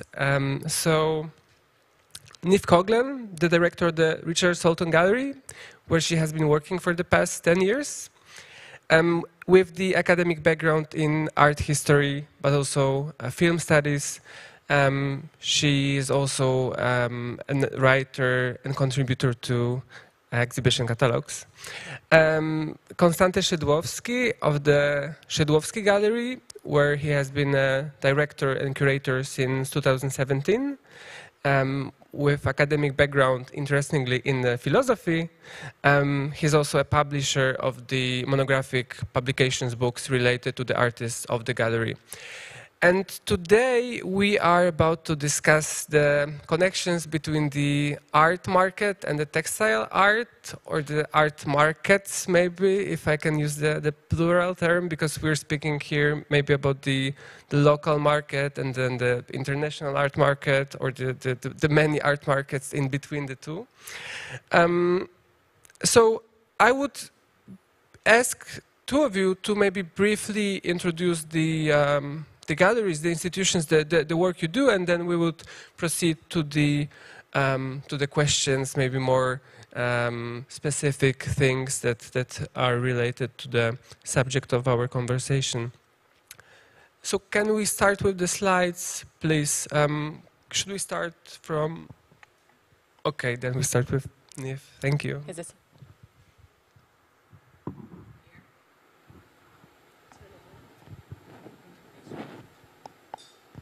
Is that good? Yeah. There you go. Sorry about that. Thank you for having me here today. It's a real honor to be here. My first time in Poland, which is slightly embarrassing as we do work with the estate of Polish artists, as well as living ones. Yes, so I've been working with Richard Saltoun Gallery, who is based in London for the last 10 years. We also just recently opened a space in Rome. One of our key specialties is looking at artists from the 1960s onwards who have been under-recognized or undervalued, and I'll sort of lead into why that's then obviously had a knock-on effect in terms of looking at textile artists, specifically female textile artists. So I just wanted to start by looking at the estate of one of the artists that we work with, which is Barbara Lewitus-Wyderska. And we've worked with the estate for the last 2 years, so not very long at all. And the image that I'm showing is from a work from the 80s called Blurry Space, which is the first time we ever showed her work at the gallery. And it's an incredible work, and the reception to it on the commercial side, if I may be so blunt, was amazing. So many collectors. I mean, we could have sold this work 30 times over. It just shows the power of her work coming out of Poland, the same generation as Magdalena Abakanowicz as well. So I'm just going to quickly whip you through a couple of slides just showing installations at the gallery that have featured textile artists. The one that's on the screen now is featuring 3 works by Lala DeDios, the Croatian-born artist who is still alive, now in her late 80s, early 90s, and she studied theater and stage set design, and so a lot of her work has this very sort of volumetric takeover of space, which I think you can see here, specifically on the 2 works, the one on the left and then the one hanging. And another artist that we work with, though we don't represent the estate, but we do work with on the secondary market, is another local Polish artist, Jolanta Wicka. And I'm showing this image not because it has anything to do with our gallery. It's another gallery in London, Waddington Cousteau, but I wanted to briefly show it to sort of touch on, which I'm sure we'll explore later, the changing focus of the commercial art world in terms of looking at artists who work with fiber. Waddington Cousteau has not necessarily historically shown textile artists, and this is an exhibition they did last year in October, November, so during Frieze, which is the hot prime spot for a commercial gallery in London. And it featured several artists, as well as Barbara Lewitus-Wyderska, Francois Grossin, Olga de Amaral, as well as some female sculpture artists. This is a work by Barbara called Fire.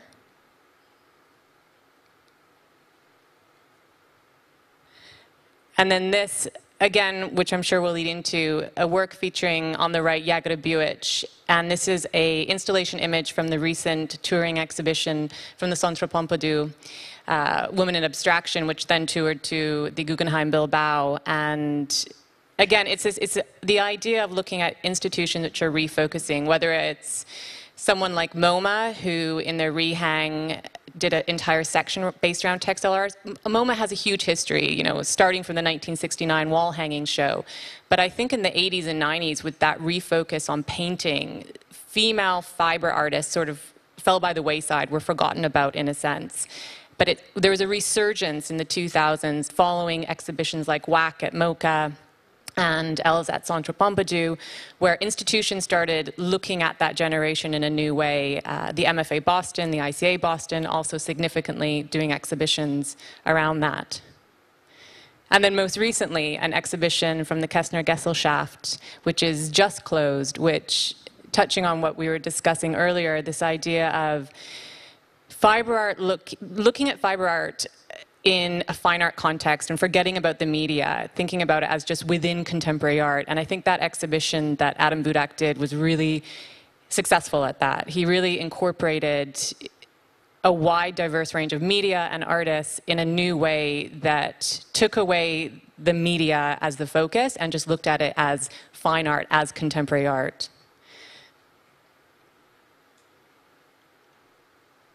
And then I'm just showing this again to talk about the art market when we get there. It's an installation image from a recent exhibition that we did in Chicago at Expo Chicago, one of the art fairs there, and dedicated entirely to female fiber artists. So showing everyone from Luba Kredci, the Czech artist who used the traditional lace and bobbin techniques, to Barbara Levitus-Widerska, to Magdalena Bakanovic, to more contemporary artists like the British-born Sue Richardson. And I wanted to show it because I wanted to touch on this idea of the way that collectors are responding to it, not necessarily institutions who have always been ahead of the game in that sense. But I think the way that collectors are now pivoting in terms of approaching the media is really important. And I hope we will touch upon that. So yeah, this is it.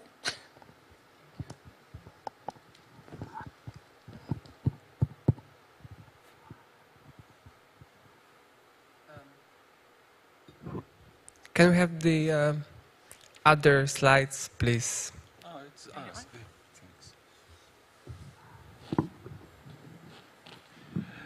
Thank you for having me. I'm very happy to be here and very glad. Thanks for the invitation. So I represent Galeria Szydłowski Gallery, which was founded by my father. So I'm second generation of the gallery. In '96, and my father, starting the gallery, he mainly created a program that was based on Polish post-war classics, such as Wojciech Fangor, Owicka, Jolanta, which was already mentioned by my colleague, and Erna Rosenstein, as well as artists like Koji Kamoji, who you might be familiar with, even though it's a Japanese artist. He lives in Poland from late 50s, so it makes him almost a Polish artist, definitely a part of Polish art history. So it's been 5 years that I'm managing the gallery and constructing the program, and my main focus was to make a connection between what was historically already there, bringing in a new generation of artists and opening it more international.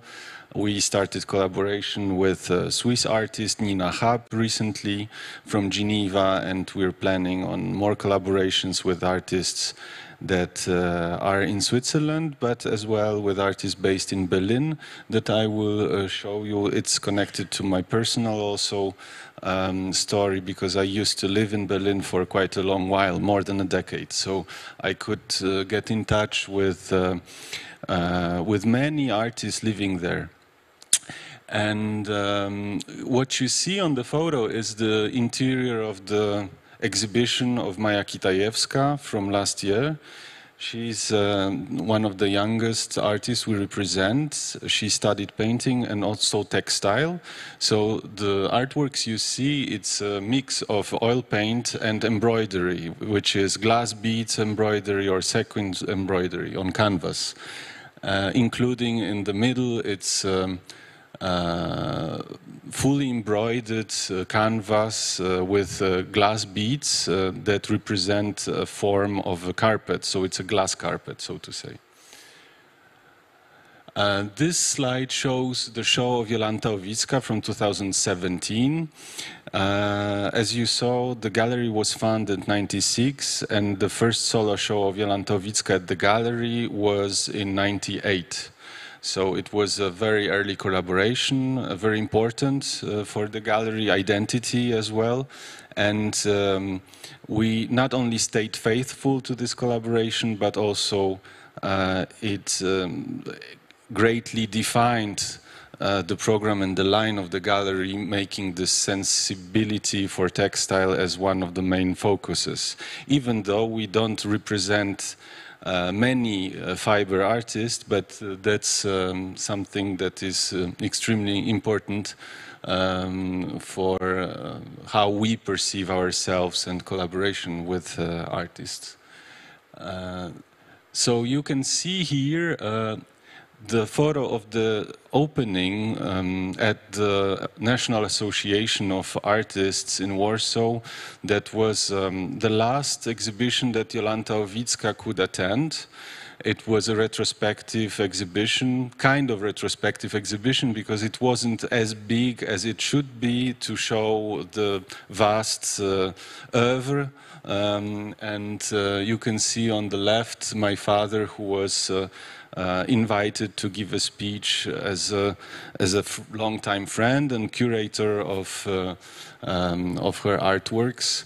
We're thinking of making exhibition next year in spring with featuring artworks of Jolanta Owicka as well in Warsaw, and to reuse the video material we did back then in 2016 to make a larger video accessible to the public, because until now it's only a shortcut of 3 minutes that's online. It was just used as a kind of teaser for the exhibition back then, but the material is much more than that. And I think it would be interesting to refresh that memory and also enrich it with some more materials available, such as images and interviews with other people. And in case you're asking yourself, the person in the middle is Joanna Owicka. It's daughter of Jolanta Owicka, who also happens to be a fiber artist. So in this slide, you can see the exhibition in Warsaw at our gallery in 2019 with Aiko Tezuka, which is Japanese artist based in Berlin, which makes a connection to what I was telling you before. And the artwork is called Rewoven because it makes connection between two fabrics that are entangled in a new manner. So that becomes what you see in the middle. That's also her artworks we presented in the gallery, that they have this very strong, colorful, almost decorative dimension. And it's, I chose to show it and to tell you about it because I think it might be interesting for the conversation later, because I was surprised to hear from her how much importance she gave to the fact to say that she is as well conceptual artist, but it's a situation in the contemporary art that concept is just as important as form. And it's a kind of, we can include it in a broad category of marketing strategy of the artists, right? How they want to describe their artworks in order to be included in the group that is more valued or more appreciated. So this is an exhibition from the same year that was during Warsaw Gallery Weekend in 2019 of Małgorzata Mirgatas that I curated, and my great pleasure was to see that after that exhibition she was awarded with several prizes in Poland, and almost not even a year later, she was qualified for Venice Biennial as a representative for Polish Pavilion. So you can see just two artworks, very typical of her, this folding screens. Maybe you cannot see that very well on the photo, but it's a patchwork technique. So she's knitting, she's sewing together pieces of fabrics that usually she finds in wardrobe of her family or friends or second-hand shops that she's a regular in the place where she lives. So you can see the close-up of some other, well, close-up, the reproduction of one artwork of her, this patchwork, that if you know her work a little bit better, then you will observe that many motifs, they are repeating itself. And I don't mean only gesture or colors, but the whole situation is being reproduced several times. Because it's connected to the fact that she works on family photo archive, and the images she produces basically are reproducing some situation that was photographed. This is the other artist that I would like to talk about. That's Maja Kitajewska, the artist we saw the exhibition view just at the beginning of my introduction. And I'm afraid you cannot really see with the screen the reverse very well, but it's all embroidered. As you see, that's one painting from that exhibition that it's oil paint, but with embroidery. It has this quality that it's shiny, so it really changes with the light, with the movement of the beholder. And that's something that I think particularly interesting as a kind of full circle going back to Jolanta Owicka, who said in several interviews that at the beginning of her career, she was very much against synthetic materials, but very soon she changed her mind and she couldn't imagine continuing her work without materials that are actually very contemporary. And as a funny memory, maybe, I remember from the recording from this interview that she said that, for example, molybden is a wonderful material that looks like silver. It just doesn't get darker with time, and it's a material that's being used for interstellar ships building. So it's in Polish it's do podróży międzyplanetarnych, which is an expression I have never heard from anybody really speaking, using it spontaneously. It's a rather very well, well, it was a person who it was a great pleasure to listen to, because her mastery of language was amazing, not only the tapestry. So I think as an introduction, I think that's the last. That's also Maja Kitajewska. So I wanted to show you that it's not only painting and canvas, which is very, very typical to find, especially in the context of art market, but as well objects. So you see on the left, it's object from the series Beyond the Principle of Pleasure, and it's also sewn from glass beads.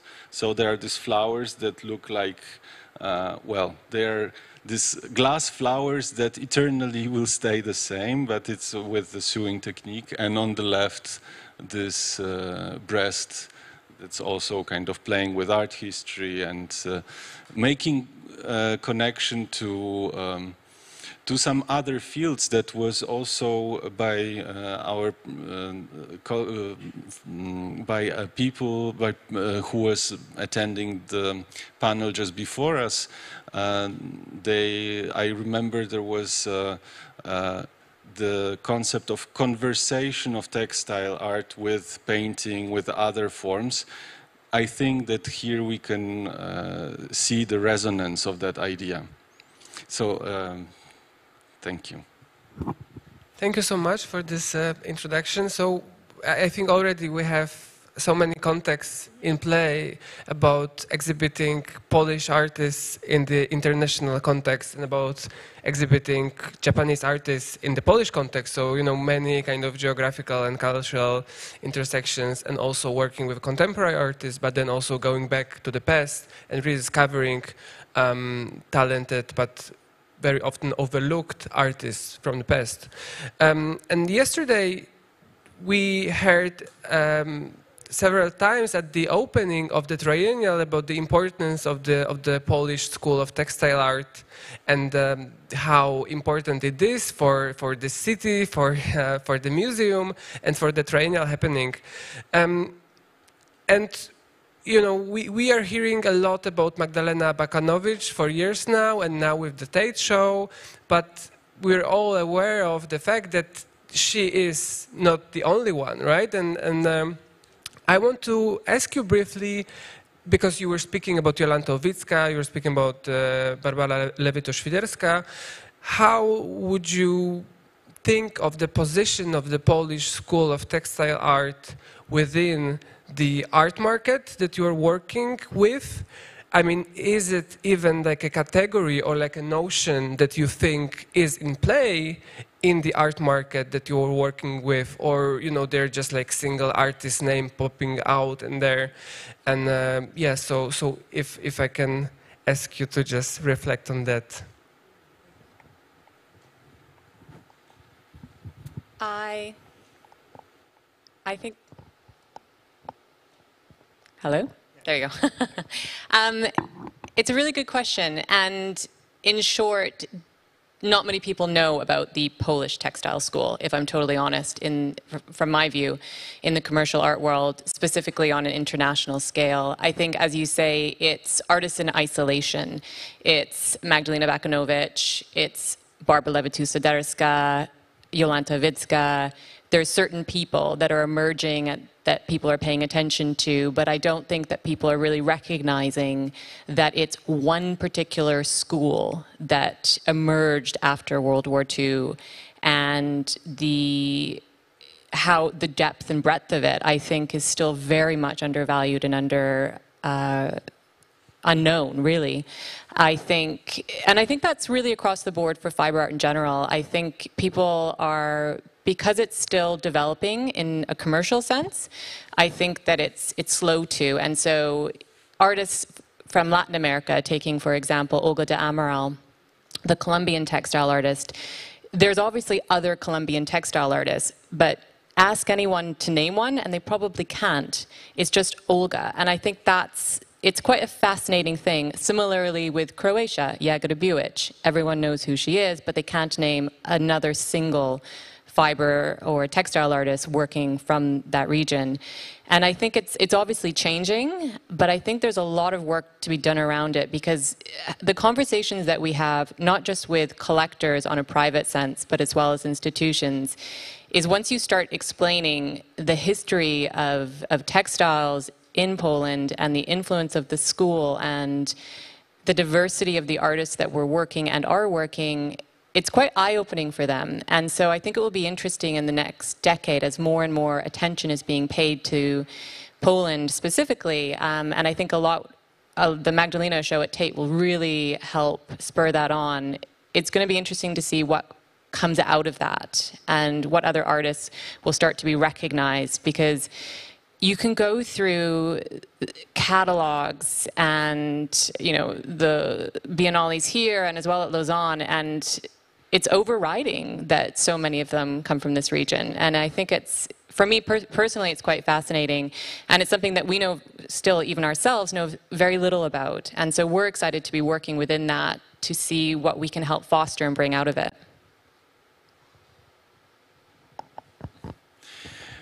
Well, it's hard to say something more insightful than you just did.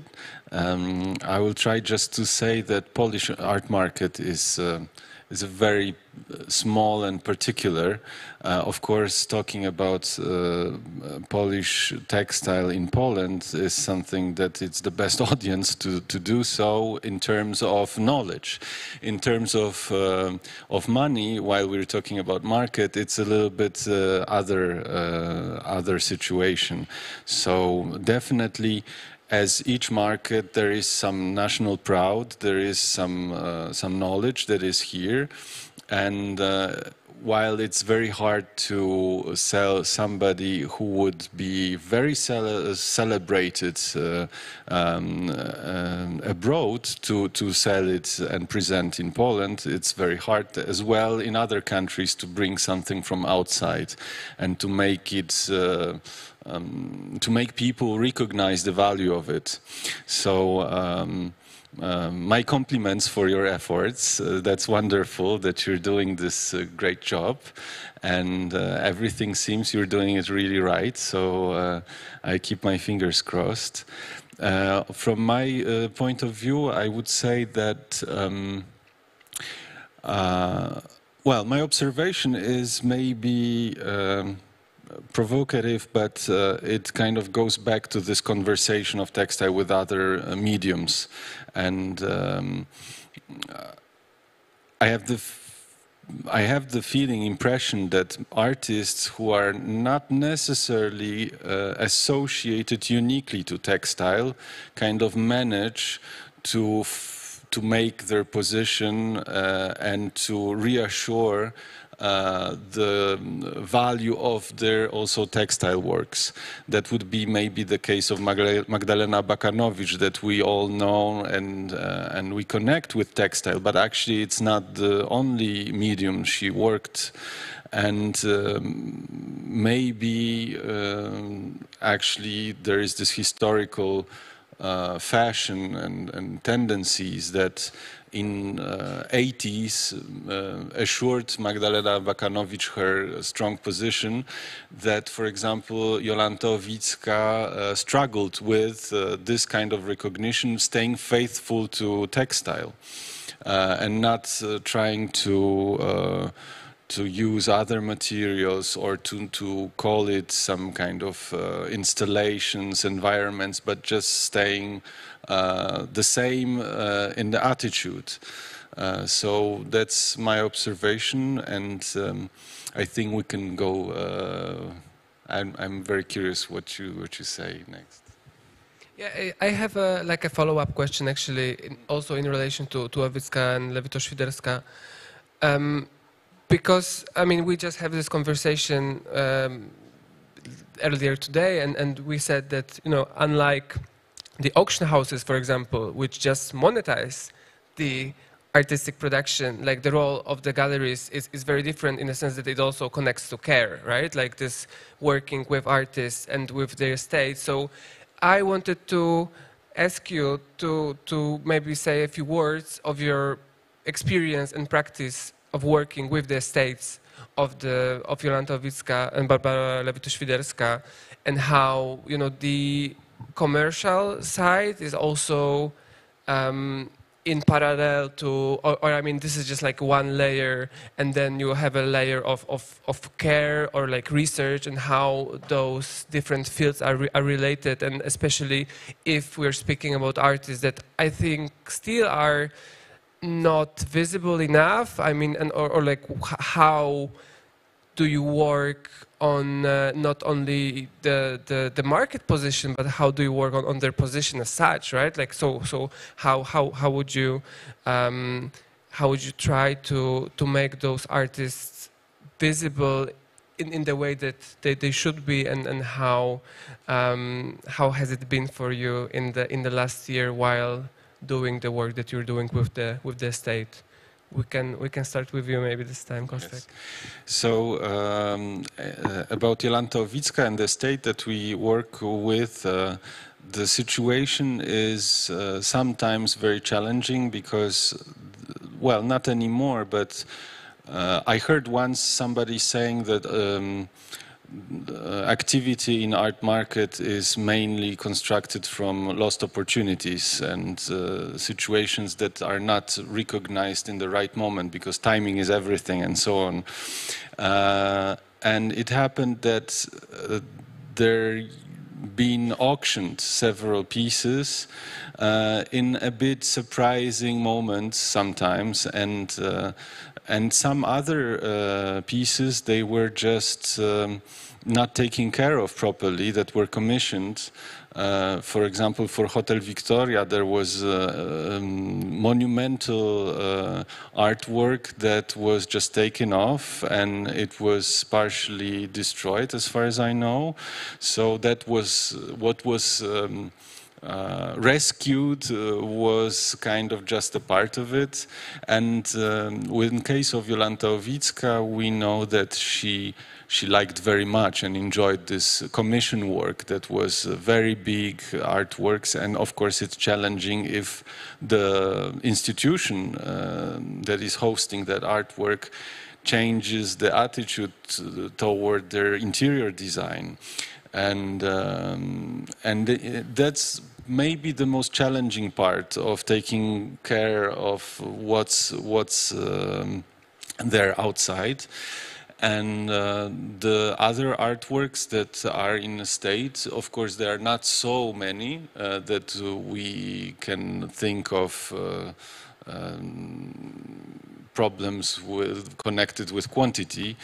But we are thinking about doing, of course, exhibitions, but that's a very complex strategy, actually, what to do. And I think it's maybe a good idea is to put, to arrange exhibitions and presentations of these artworks, connecting it to something that is more contemporary, to show the contrast, show the inspiration that might have gone from there, and also endless effort of explaining and telling about it, and this kind of pedagogical mission of the gallery that sometimes is very important, right? So, and hopefully also thanks to international collaborations, art fairs, that is possible to change a bit. Of course, for example, this year's Venice Biennial is very particular, not only because of the artists that I talked to you about, Małgorzata Mirgatas, but this special recognition of female artists on one hand, on the other hand of the skills and crafts that, as far as I can remember, wasn't really that present in Venice. And it's something's changing, so to say, in the air, and gives us a lot of hope that it's a stimulus to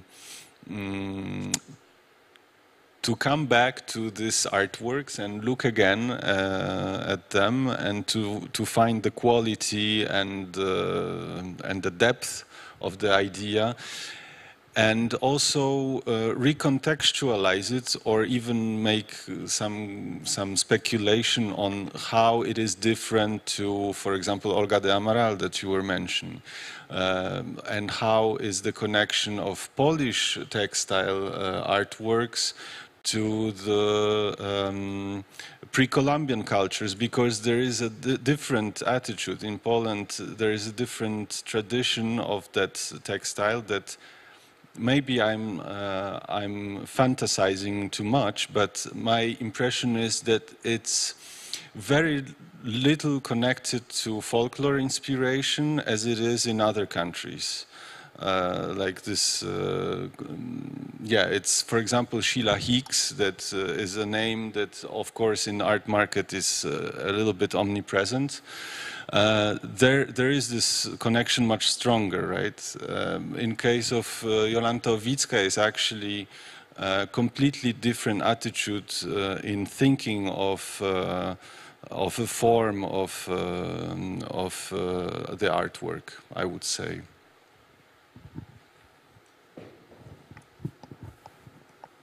Is that on? Yeah. I wouldn't say I have much to add, other than to quickly say, and in terms of the care around an estate, is the academic side in terms of publications, because I think with these artist estates that we work with, there is so little literature out there, And it's very important to, as you say, recontextualize the artist. So to commission new texts and to create publications which have images. You know, it's so important to be able to see the works, even if they no longer exist, or if it's just tradition or historical or archival installation images. Because A, you're putting it into an art historical context, but then you're allowing people to understand how they can replace it and resituate it. And I think for us, and I know you do as well, we self-publish a lot of books on the artists that we work with, and it's something that we will certainly continue to do because it's important for, in an age where so much is digital, it's important for people to have objects, things to hold on to as referential tools. And I think sometimes galleries forget how important that really is. And I think it's something that we really want to continue to do in our program. Thank you.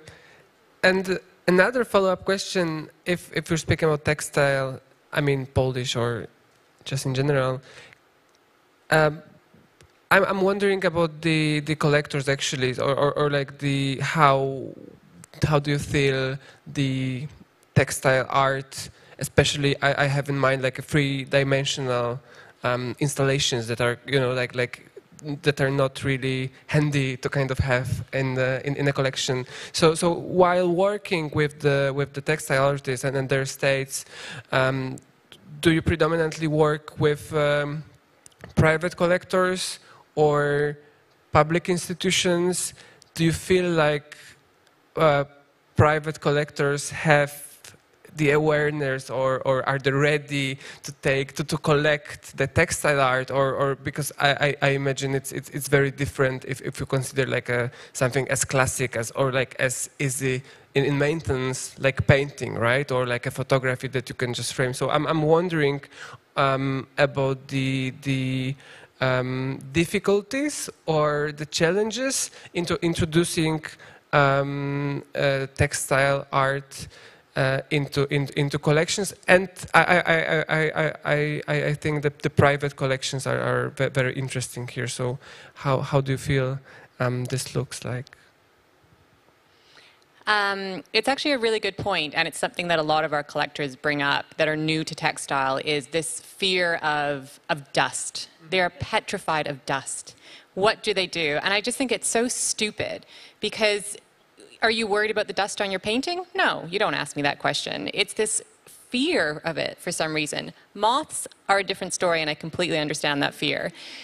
But it's, I mean, for us, we have a textile care document. So everyone that buys a piece of fiber or textile art is provided with this document, which allows them to understand how to take care of it.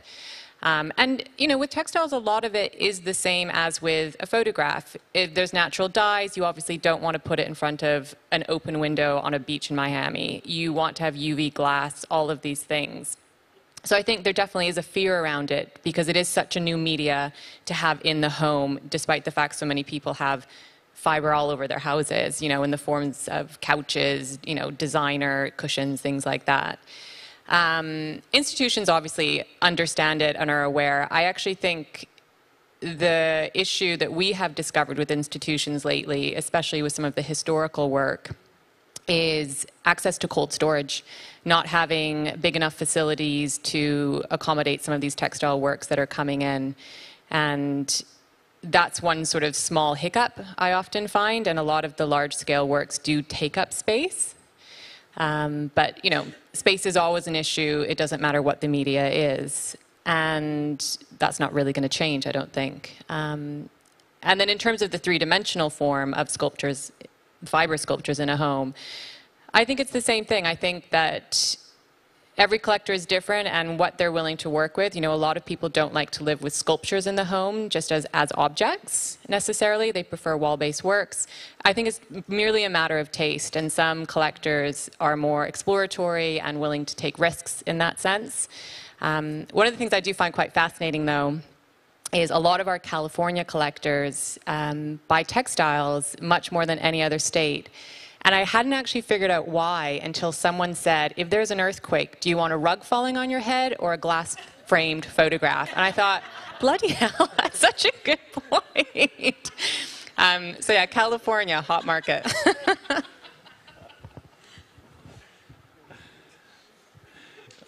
Well, I think it's also it's also time that many people realize, especially with the contemporary architecture, building this kind of big spaces, they're empty, that there is an acoustical problem.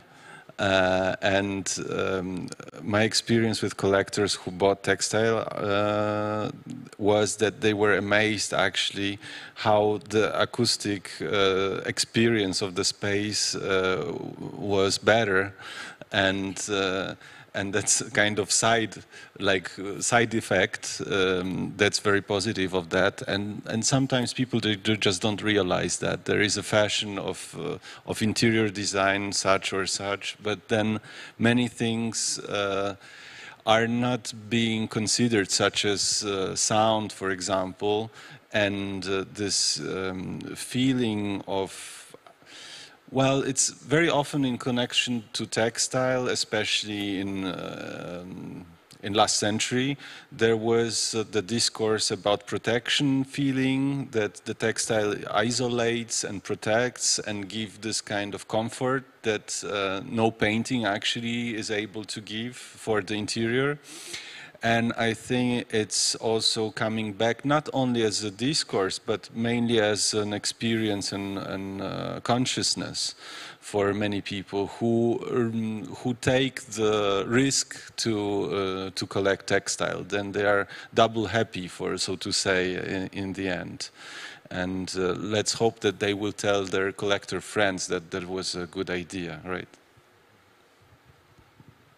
I feel like we could be speaking here for another hour, but let me just ask one last question. So we were speaking about historical works, and Kostek, you mentioned the Venice Biennial as a, like a specific example of the increasing visibility of craft and textiles also, in particular in the institutional landscape, and I feel like this is very obvious for most of us here, and also if you consider documenta, right? If you consider, the kind of really kind of pluriverse of like different kind of geographical, attitudes, and how it is the textiles that are able to communicate different decolonial or like pre-colonial epistemologies, right? Or like some community work. And I feel like this is, we are seeing it so much in different exhibitions, in big institutions, in small institutions, this kind of attempt for the art world to be more democratic, to have more voices included, and it really appears, yeah, exactly with the community-based works, yeah? Like we are seeing also textiles being appearing in that context as something that can connect to some traditional experience or also like a pre-modern, in a way, attitude of different societies. So, but I'm wondering if we're seeing that in the institutional landscape, what do you make out of it in the commercial market, right? Like, is the commercial market able to respond in what we are seeing in those those tendencies, or not, basically? So I'm wondering how what we're actually seeing in these big exhibitions and the things that we're observing. How does it translate to the to the sales actually, or like is it something that has to be translated as a processual thing, maybe? That's a big question, but yeah, we have a couple of minutes, so let's maybe just touch upon the answer. Well, it's very hard to say. It's. I think every gallery has its own tricks in the sleeve, how to convince somebody that I wouldn't say there is no particular tendency connected to textile that everybody could use as an argument. It's just, of course, it's coming back in the sense of appreciating the skill, the history. There is more knowledge about that again, so to say. But it's a general ambience. It's not a particular event, except maybe from Venice Biennial or Documenta. And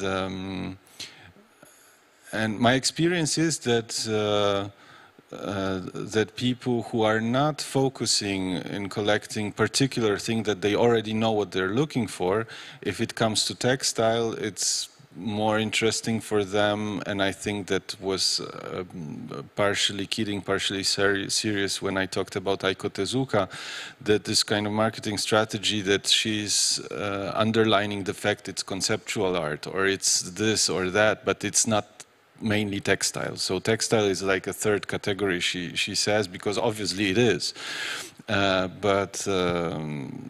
Yes, in case of historical artists, like Jolanta Owicka again, or even Magdalena Bakanowicz, you would justify that because of her history, position, shows that were collections that she's included in, but I don't think there is a special argument connected to textile itself. Yes, maybe you can tell something more enlightening. I'm not sure if this is any more enlightening and is even going to answer your question, but what you were saying just made me think that, and I've never actually recognized this before, is that our collectors, most collectors will have a specific media that they prefer, that they focus on. What's interesting with textiles is that I can't think of a single collector that focuses on textile or fiber art specifically in a private capacity. They will acquire works that are made using fiber, sisal, whatever it may be, but it's almost the afterthought. They're buying the work, the story, but it's not specific to the medium, whereas with photography, with painting, you have certain collectors that wouldn't touch, you know, an acrylic on canvas. They're so purist in that sense. And I find that's actually really interesting to think about, that there's no specific movement in the commercial sense to focus purely on it as a media.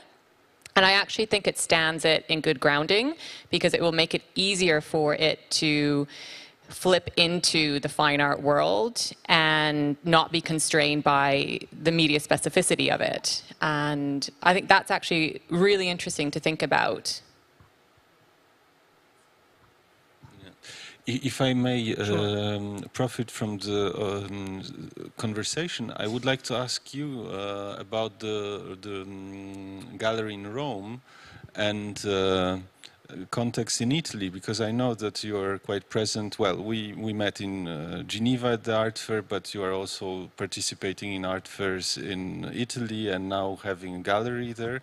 Is there a special particular thing in Italian art market connected to textile, or is it just for other reasons? There's nothing. The Italians are not heavy on fiber and textile art. Which is, it's not a bad thing.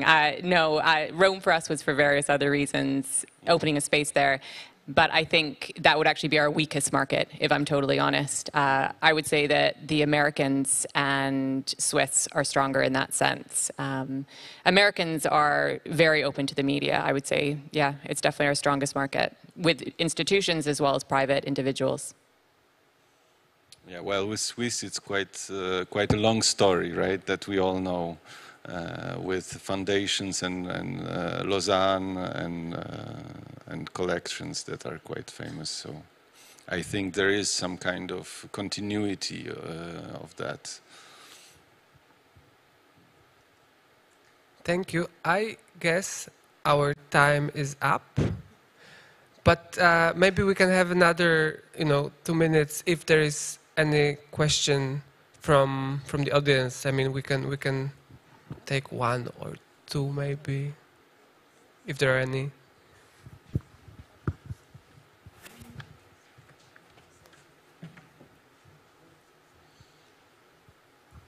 My name is Beatrice Sterk from Textile Forum blog, and I wanted to ask, Annie Albers, for example, her work must be much more higher in price now. Is she still very much under Joseph Albers? And that is an argument to sell textiles, isn't it? Is there any other questions? So maybe we can collect and answer all of them. It's it's not related. It's actually back to the period of what I think of as amazing commissions. It was partly a different kind of state, if I could say.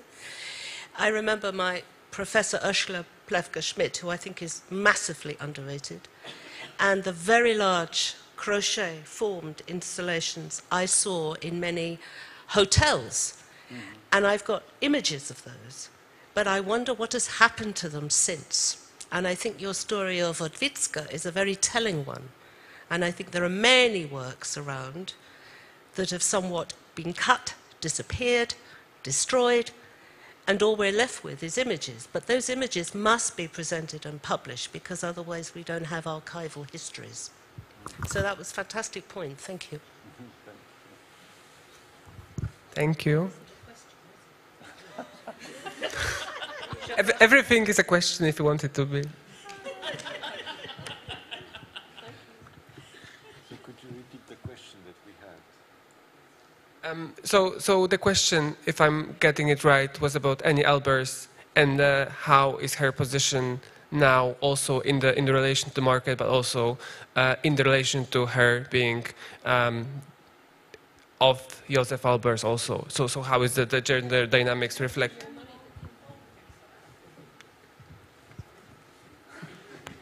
It's okay. You say it best. As an argument for all the textile artists. Right. Did you hear that? Well, if textile artists are undervaluated, then they must be sold with the idea, look, you buy something very special and very cheap because he is not recognized at this moment yet. And I made an example of Annie Albers, who is maybe 10 times undervalued, and now she comes up. Thank you. It's a very good point.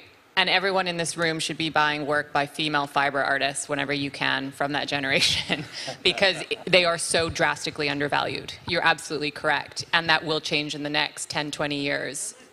So yes, you know, Annie Albers' prices have gone up significantly. Olga de Amaral's with the recent retrospective. All of these artists, as more and more attention is paid to them, their prices will increase. So as an investment, go forth. Yes, I agree. That's obviously truth and only truth. Maybe it's only to have in the back of the mind that art market has also this logic of stars and many people who are in the shadow of these big names. So not maybe buying not every fiber artwork, but kind of focusing on some historical figures. That for sure it's a good idea of investment when we already talking about market, or also having the courage to discover something younger, maybe something new. As I tried to show you the artworks and artists in my presentation, that I strongly believe that they have a very interesting future and careers ahead. Sometimes the problem is, for example, in case of Maja Kitajewska, she used in her artworks a lot of plastic gold sequins that she embroidered, and that's not exactly the visual aesthetic that in Poland is very popular, because the color of gold, it has still kind of cliché associations. So it's completely different in case of Olga de Amaral, where this gold explains itself from a different tradition. In case of Kitajewska, it's about plastic and about this cheap material, synthetic material, that is actually playing a lot with fashion design and hip-hop culture, for example. So it's different references, and we will see how it's developed. I'm very optimistic about the future of Polish visual culture, and I strongly believe that gold will come back as a color. So. Thank you so much. I feel like this has been a very productive and inspiring conversation, and I feel like we should have more of them also. As a person working in a public institution, we're all in the same ecosystem, and in order for it to be sustainable, especially that we are just discussing the notions of care and research and rediscovering some figures and some legacies that have been not visible at all, right? So I feel there is a role to play from the side of the private sector and the public sector, and I feel like this is a very important conversation to continue.